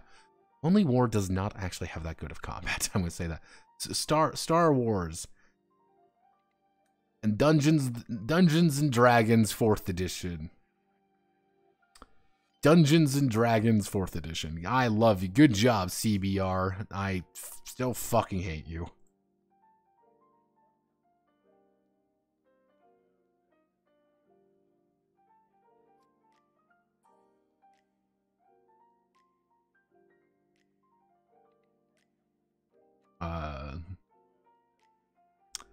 It's another Vigi game.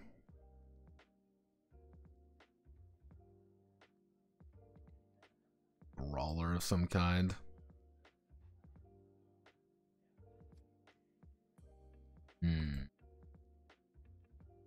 What's the...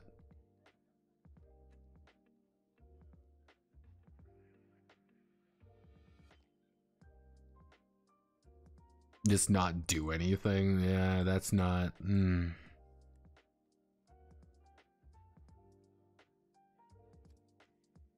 Point at the lie on that list. Dungeon World. That's Dungeon World doesn't have combat. Dungeon World, in fact, does...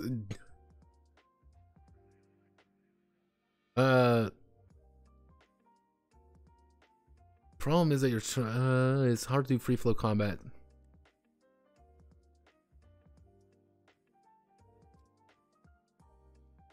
Now, this is the idea I had. This is where, ironically enough, Wuso, not Wuso. This is where Nooney's idea came in with the idea of pay it forward. This is where I want to get the free flow idea going. The basic concept is roll, you roll the dice, and then you're splitting up these dice pools around. So let's say you have a total of how much? For let's say I have 7 dice. I want to attack the first guy for 4.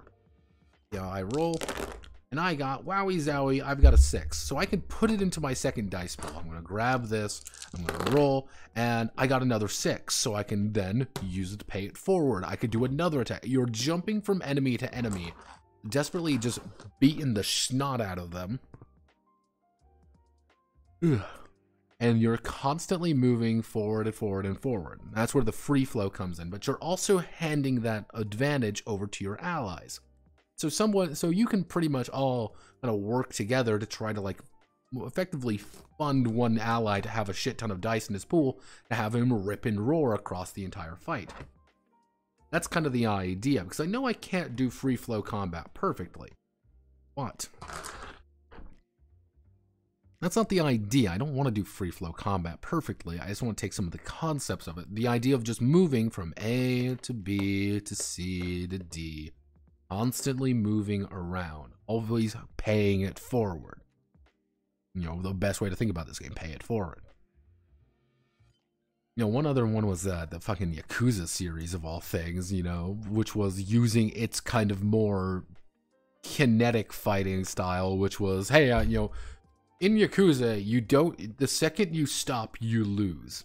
So you always want to keep that momentum going, and getting hit, getting punched in the face stops that momentum. So it's like, okay, how do we do this? Now in Yakuza, they have a health bar. You have a health bar, and that gets reduced gradually and over time. So this is what I mean by it's like, how do I put these things all together to make it work? In theory, iframes, you effectively, in theory, what you can do for iframes would be, you can pay it forward to mitigate damage. That would be the idea. Like, you're pretty much paying it for, like, free, like, damage reduction. Momentum map, like that ninja game. Sort of, but again, I'm not strictly going for the idea of, hey, it has to be, you know, just like free flow combat or whatever. No, that's not the point. Not even about going long distances or anything. That's not the point. The point is going from enemy to enemy, punching you to punch another guy. Boom, boom, boom. Being able to go very quickly and being able to deal with enemies while not avoiding taking damage yourself. It's not exactly movement. We're not worrying about movement necessarily, because my idea for like the actual honest-to-God map is something more along the idea of...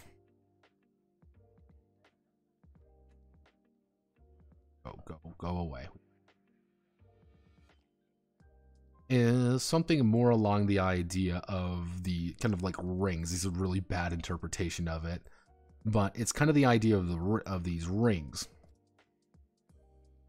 with a kind of like a one at the very center of it. So it's the idea that you're constantly moving to and from to kind of maneuver yourself to get you into position to fight other people. One of the advantages is you want to get to the center ring here. You want to get here. It's the most dangerous ring. You can get targeted by the most number of people efficiently. But you're getting an advantage. That's kind of the idea. You are able to, you know, do a lot more efficient things as you are the king of the ring.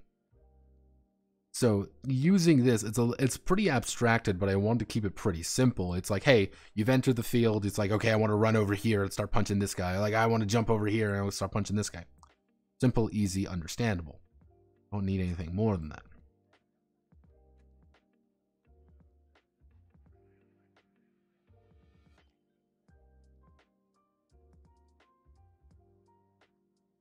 Hear me out. Moving between guys is kinetic. Rolling dice is kinetic. You roll dice, keep a few of them.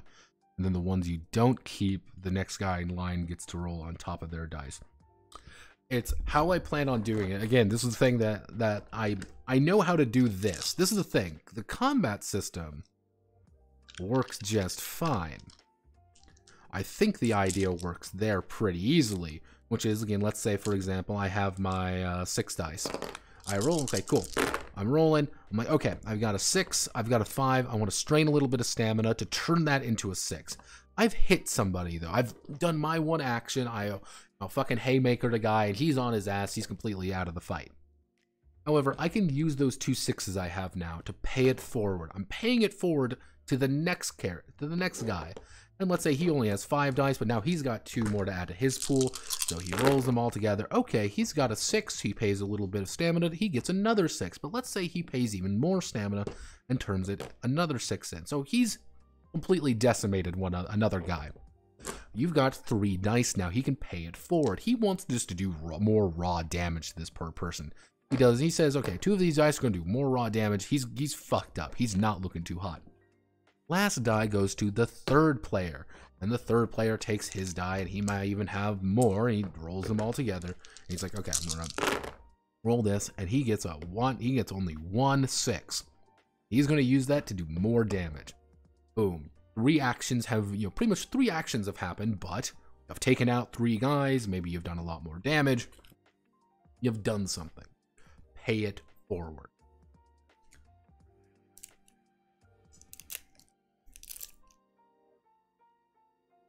Because the idea that paying forward isn't necessarily just dealing more damage or paying, giving it to another player. It's also like, hey, I've rolled 2 6s here. I'm going to use it to walk out of the way. I'm going to move it to another location. I'm going to move it over here. Let's see. You have 2 maps, the sphere and the shaft. The sphere measures the position. The shaft measures the momentum.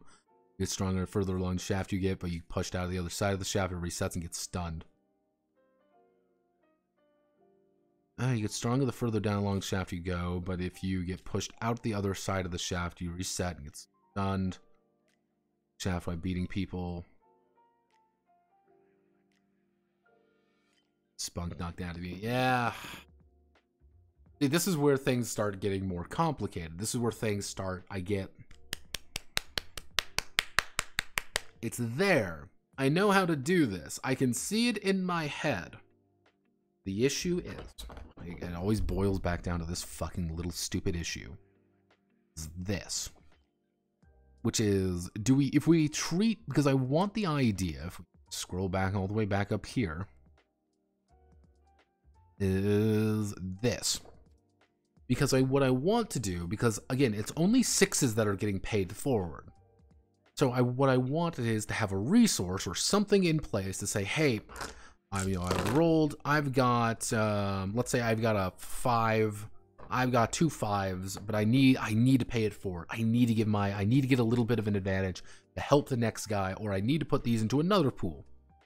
You can spend 2 of a resource to say, okay, I'm going to increase these by 1 pip, 1 little pip. Now both of them are 6s, and I can pay it forward. I can give it to my ally, who now has 2 extra d6s.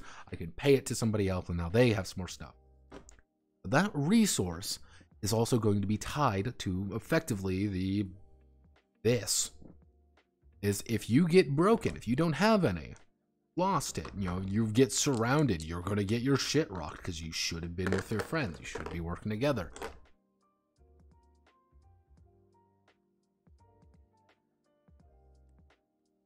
Effectively, the idea of the shaft you're effectively stating, which is the idea that you want to edge as much as fast as you want to get as edged as possible, is correct.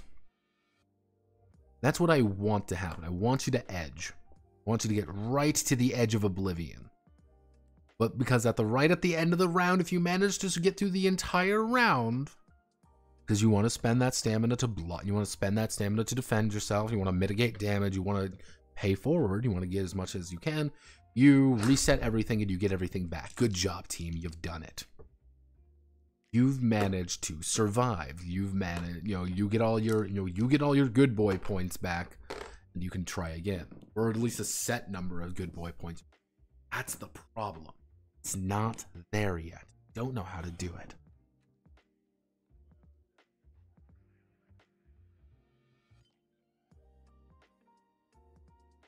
Because, again, there's the brute force method. The brute force method is just, you have 2 different bars, and one is constantly decreasing. It's kind of like your health bar does not shift. Kind of to the highlight, to illustrate this. Your health bar is not actually shifting. It's like, okay, you've got your full amount of health. You're at you are at 100% HP. Every time you take damage, though, you're losing this kind of health bar permanently. You're not getting it back. There's no items or anything to give you back your health bar. So it's kind of this, little bit of a risk anytime you do get hit, because you're permanently removing your health. Stamina, on the other hand, is you want to constantly reduce your stamina, but not get broken, because they can immediately do damage to your health. But to do such, you're also going to get it back real fast. So it's kind of this constant back and forth, back, forth. That's the problem with this method, is that it's simple, it's correct.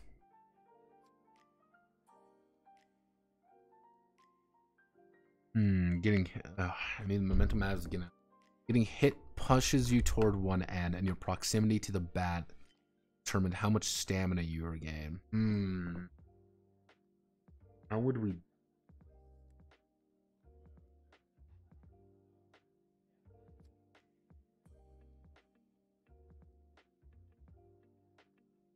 Because we can make the map simple. That's the beautiful thing about this. Because I have the idea of making the map pretty simple. So if we just want to do maybe we do 3 rings.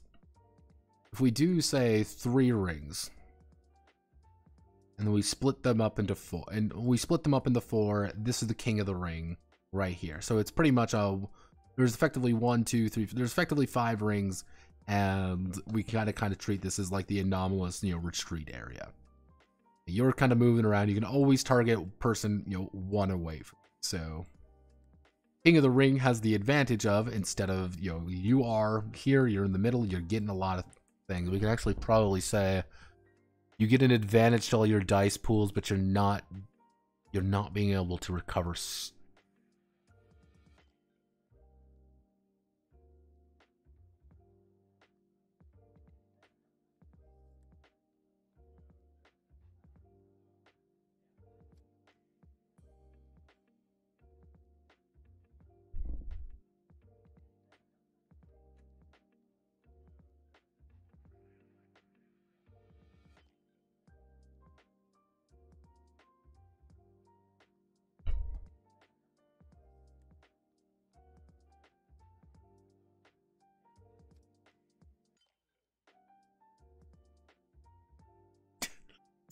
Twitch, I need you to understand, this is for research purposes. This is very important.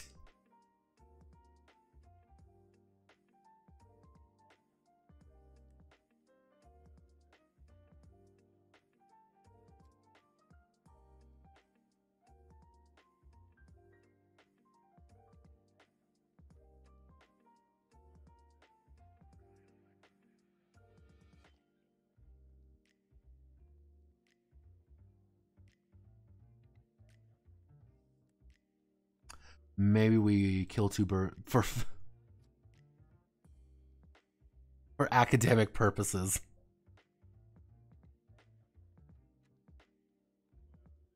Maybe actually can't reach the person on the opposite side of the arena, so the person in the middle can hit and be hit by everyone.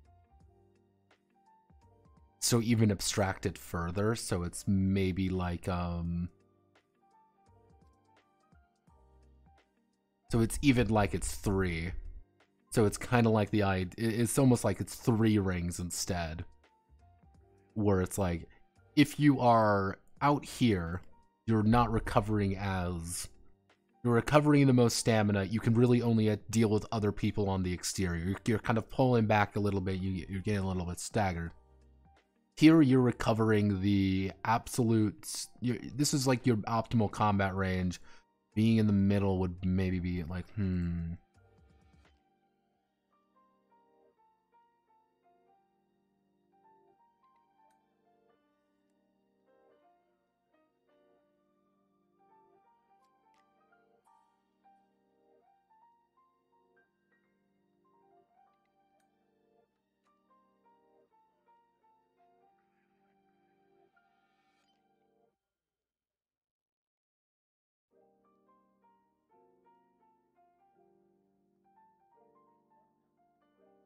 Game design.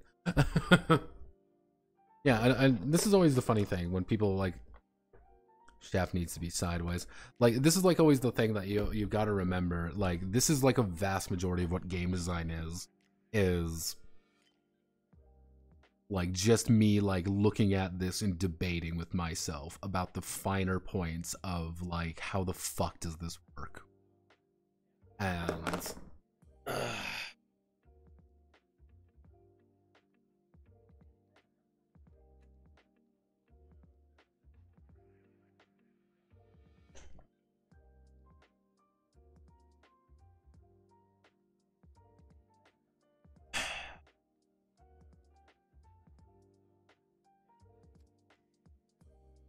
this doesn't answer the big question. This doesn't answer the question, though. That's the issue. This doesn't answer the question.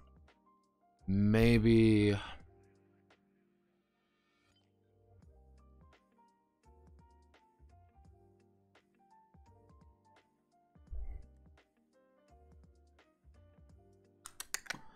Maybe, if we want to go in the idea that the...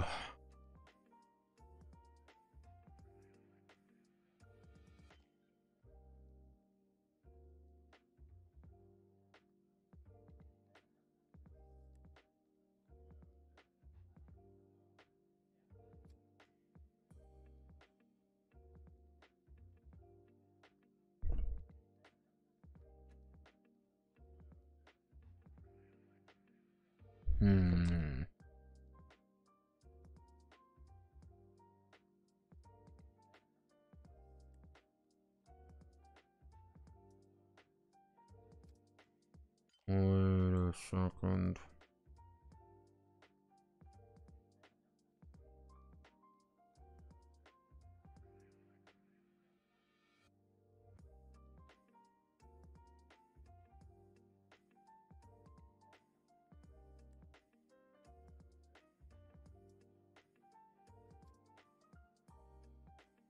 Okay. Bear with me. There's one other game. Use as reference. One other game. You can bear with me. We need to establish two factors. We need to establish stamina. We need to effective.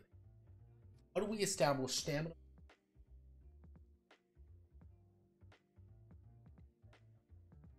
I don't have the two. We use the bar. There's another game that uses system like what we can do.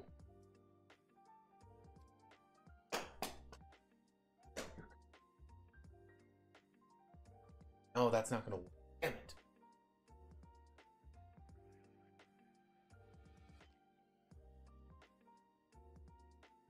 Health. Break it down to its core needs. What is our stamina? What is our health? Something that's going to represent our ability to do things. That's not only our ability to act and maneuver, but also our ability to turn our dice into better dice. These are our dice augments. Maybe we have active use of stamina. We're always getting stamina back. We always want to edging. Always going to be more and then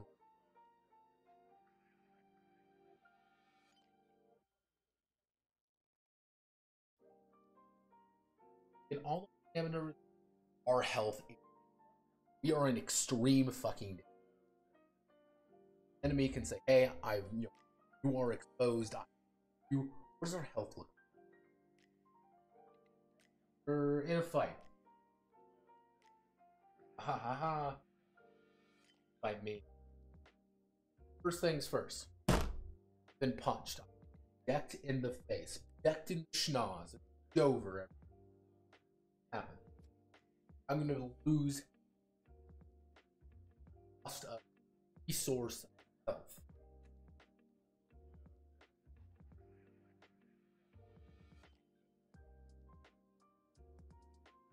Resource gain. Damn, it's a resource gain. Or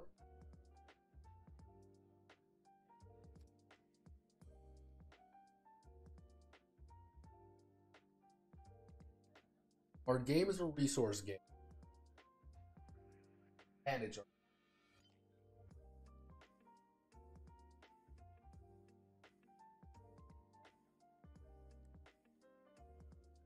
position in the ring is gonna how much you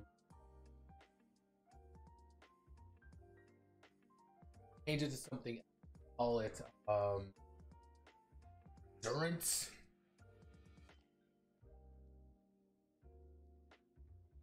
Oh, it is. I'm walking. I've stood up.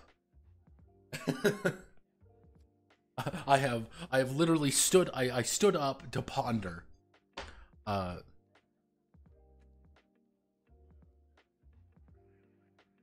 have a very simple microphone that I can't carry with me. Okay. Our position in the ring is going to inform how much stamina we regain, so we automatically know a position where we are. That position is going to tell us how much stamina we're going to regain at the, we'll say, end of round. The end of the round, we're going to regain a certain amount of stamina of pretty much what's happening to us. If we are far away, we're going to regain a lot more stamina. We've backed off. We aren't doing too hot, but that's the problem. Enemy is regaining stamina as well. Ah, no, that doesn't work.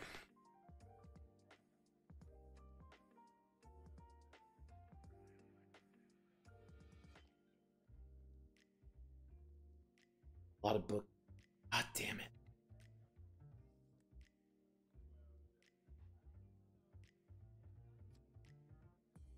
Because one other idea that it's God fuck.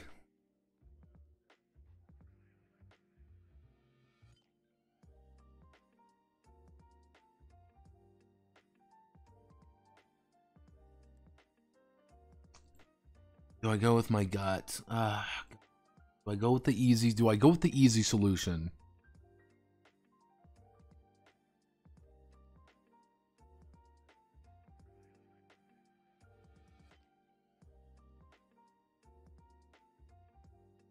Do I go with the easy solution, or do I try to find, or do I try to force something?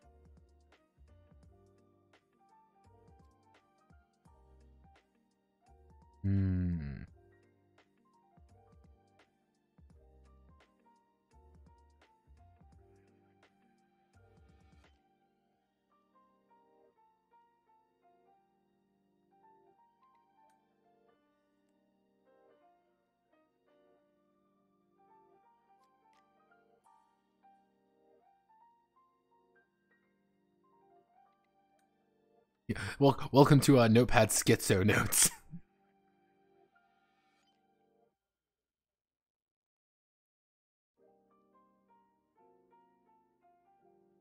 Maybe I'm getting caught up on something. I'm getting caught up, I think. Getting.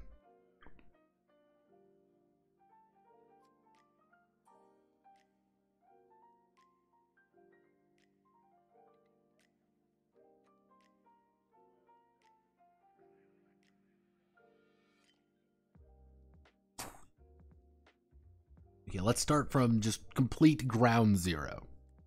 What do we need?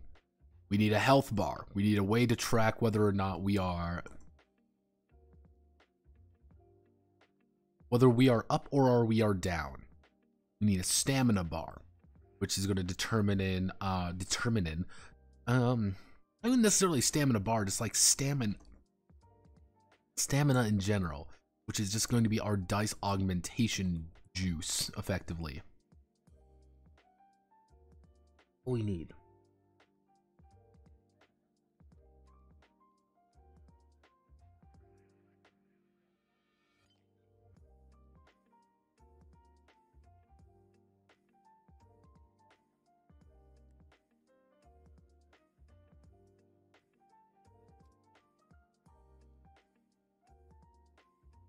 Once we get done with this, everything kind of clicks into place. All about clicking into place. And that's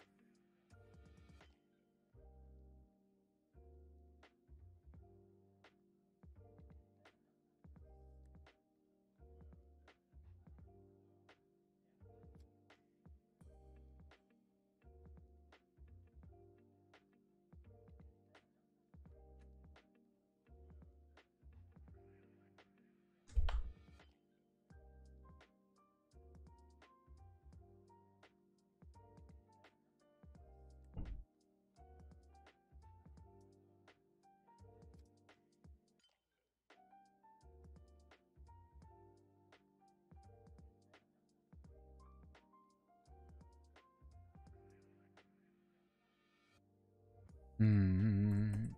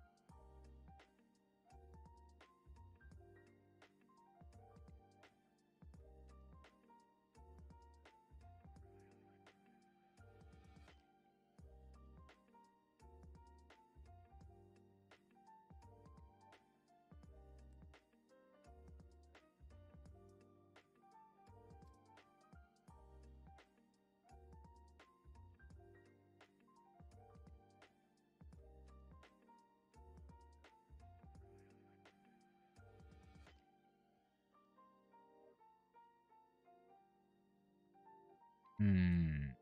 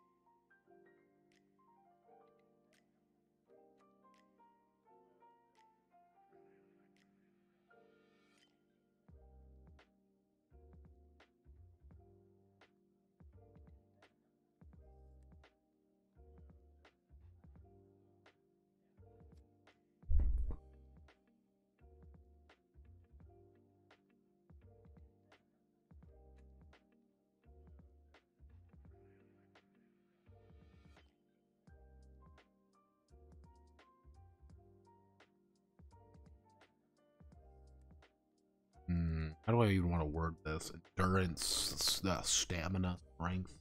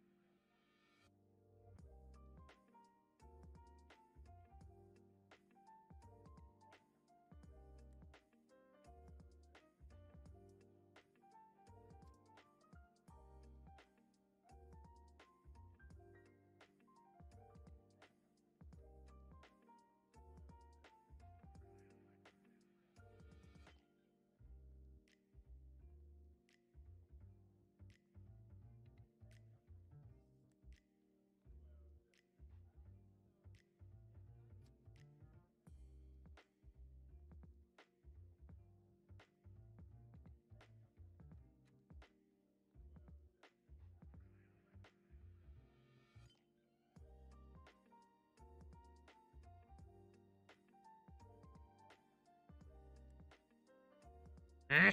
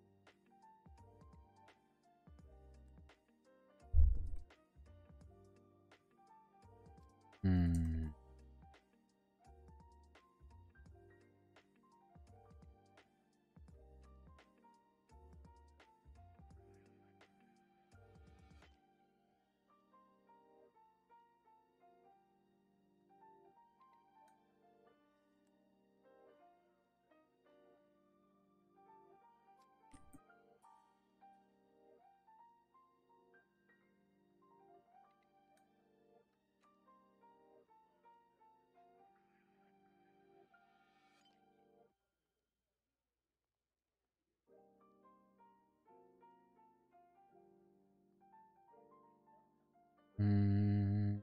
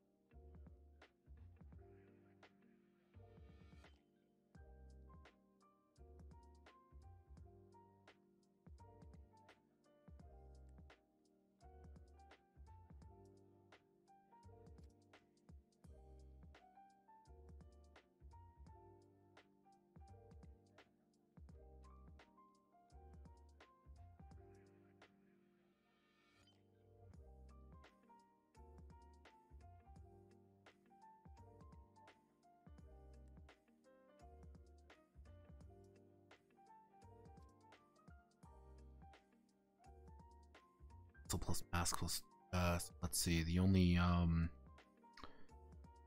see, so we muscle for the absolute highest it can be. Muscle for mask 3, macho 2, so it would be 7, 8, 9. The maximum it could possibly be is 9. While absolute lowest would be 5. So you'd only have a 4 difference. Still, I guess we can add in a flat value of like,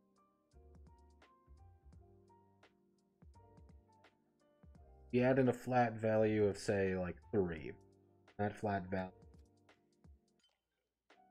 with it also gives them players a little bit of health. However, the gimmick being is okay. All right. Each hero has their health and stamina.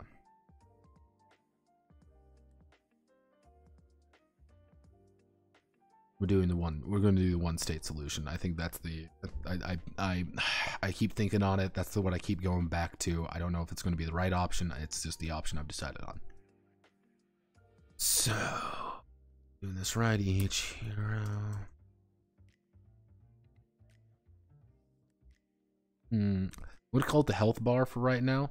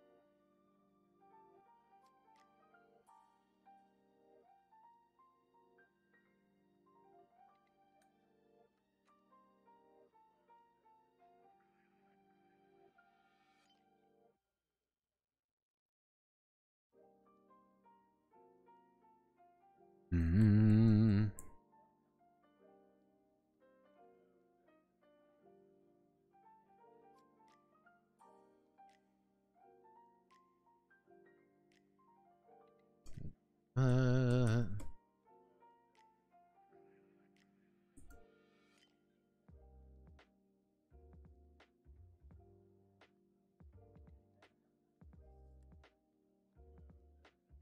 that's not gonna work either because we still don't have a good way of tracking it. Fuck.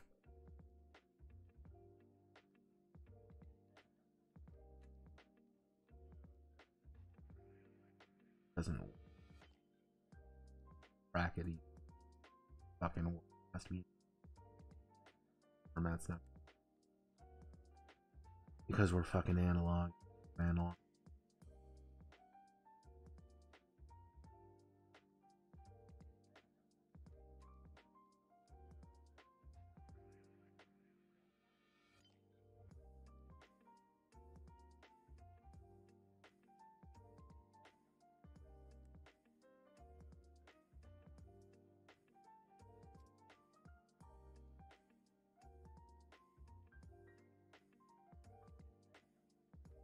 I don't know.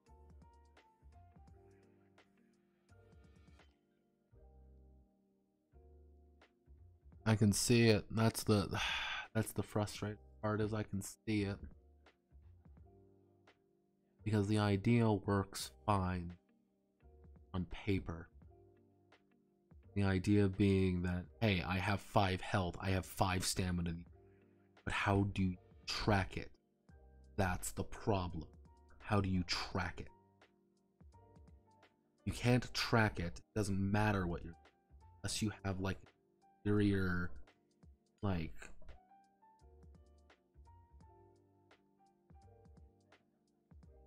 unless you have another tool, it's impossible to track reliably. You can't track it reliably because no one's gonna.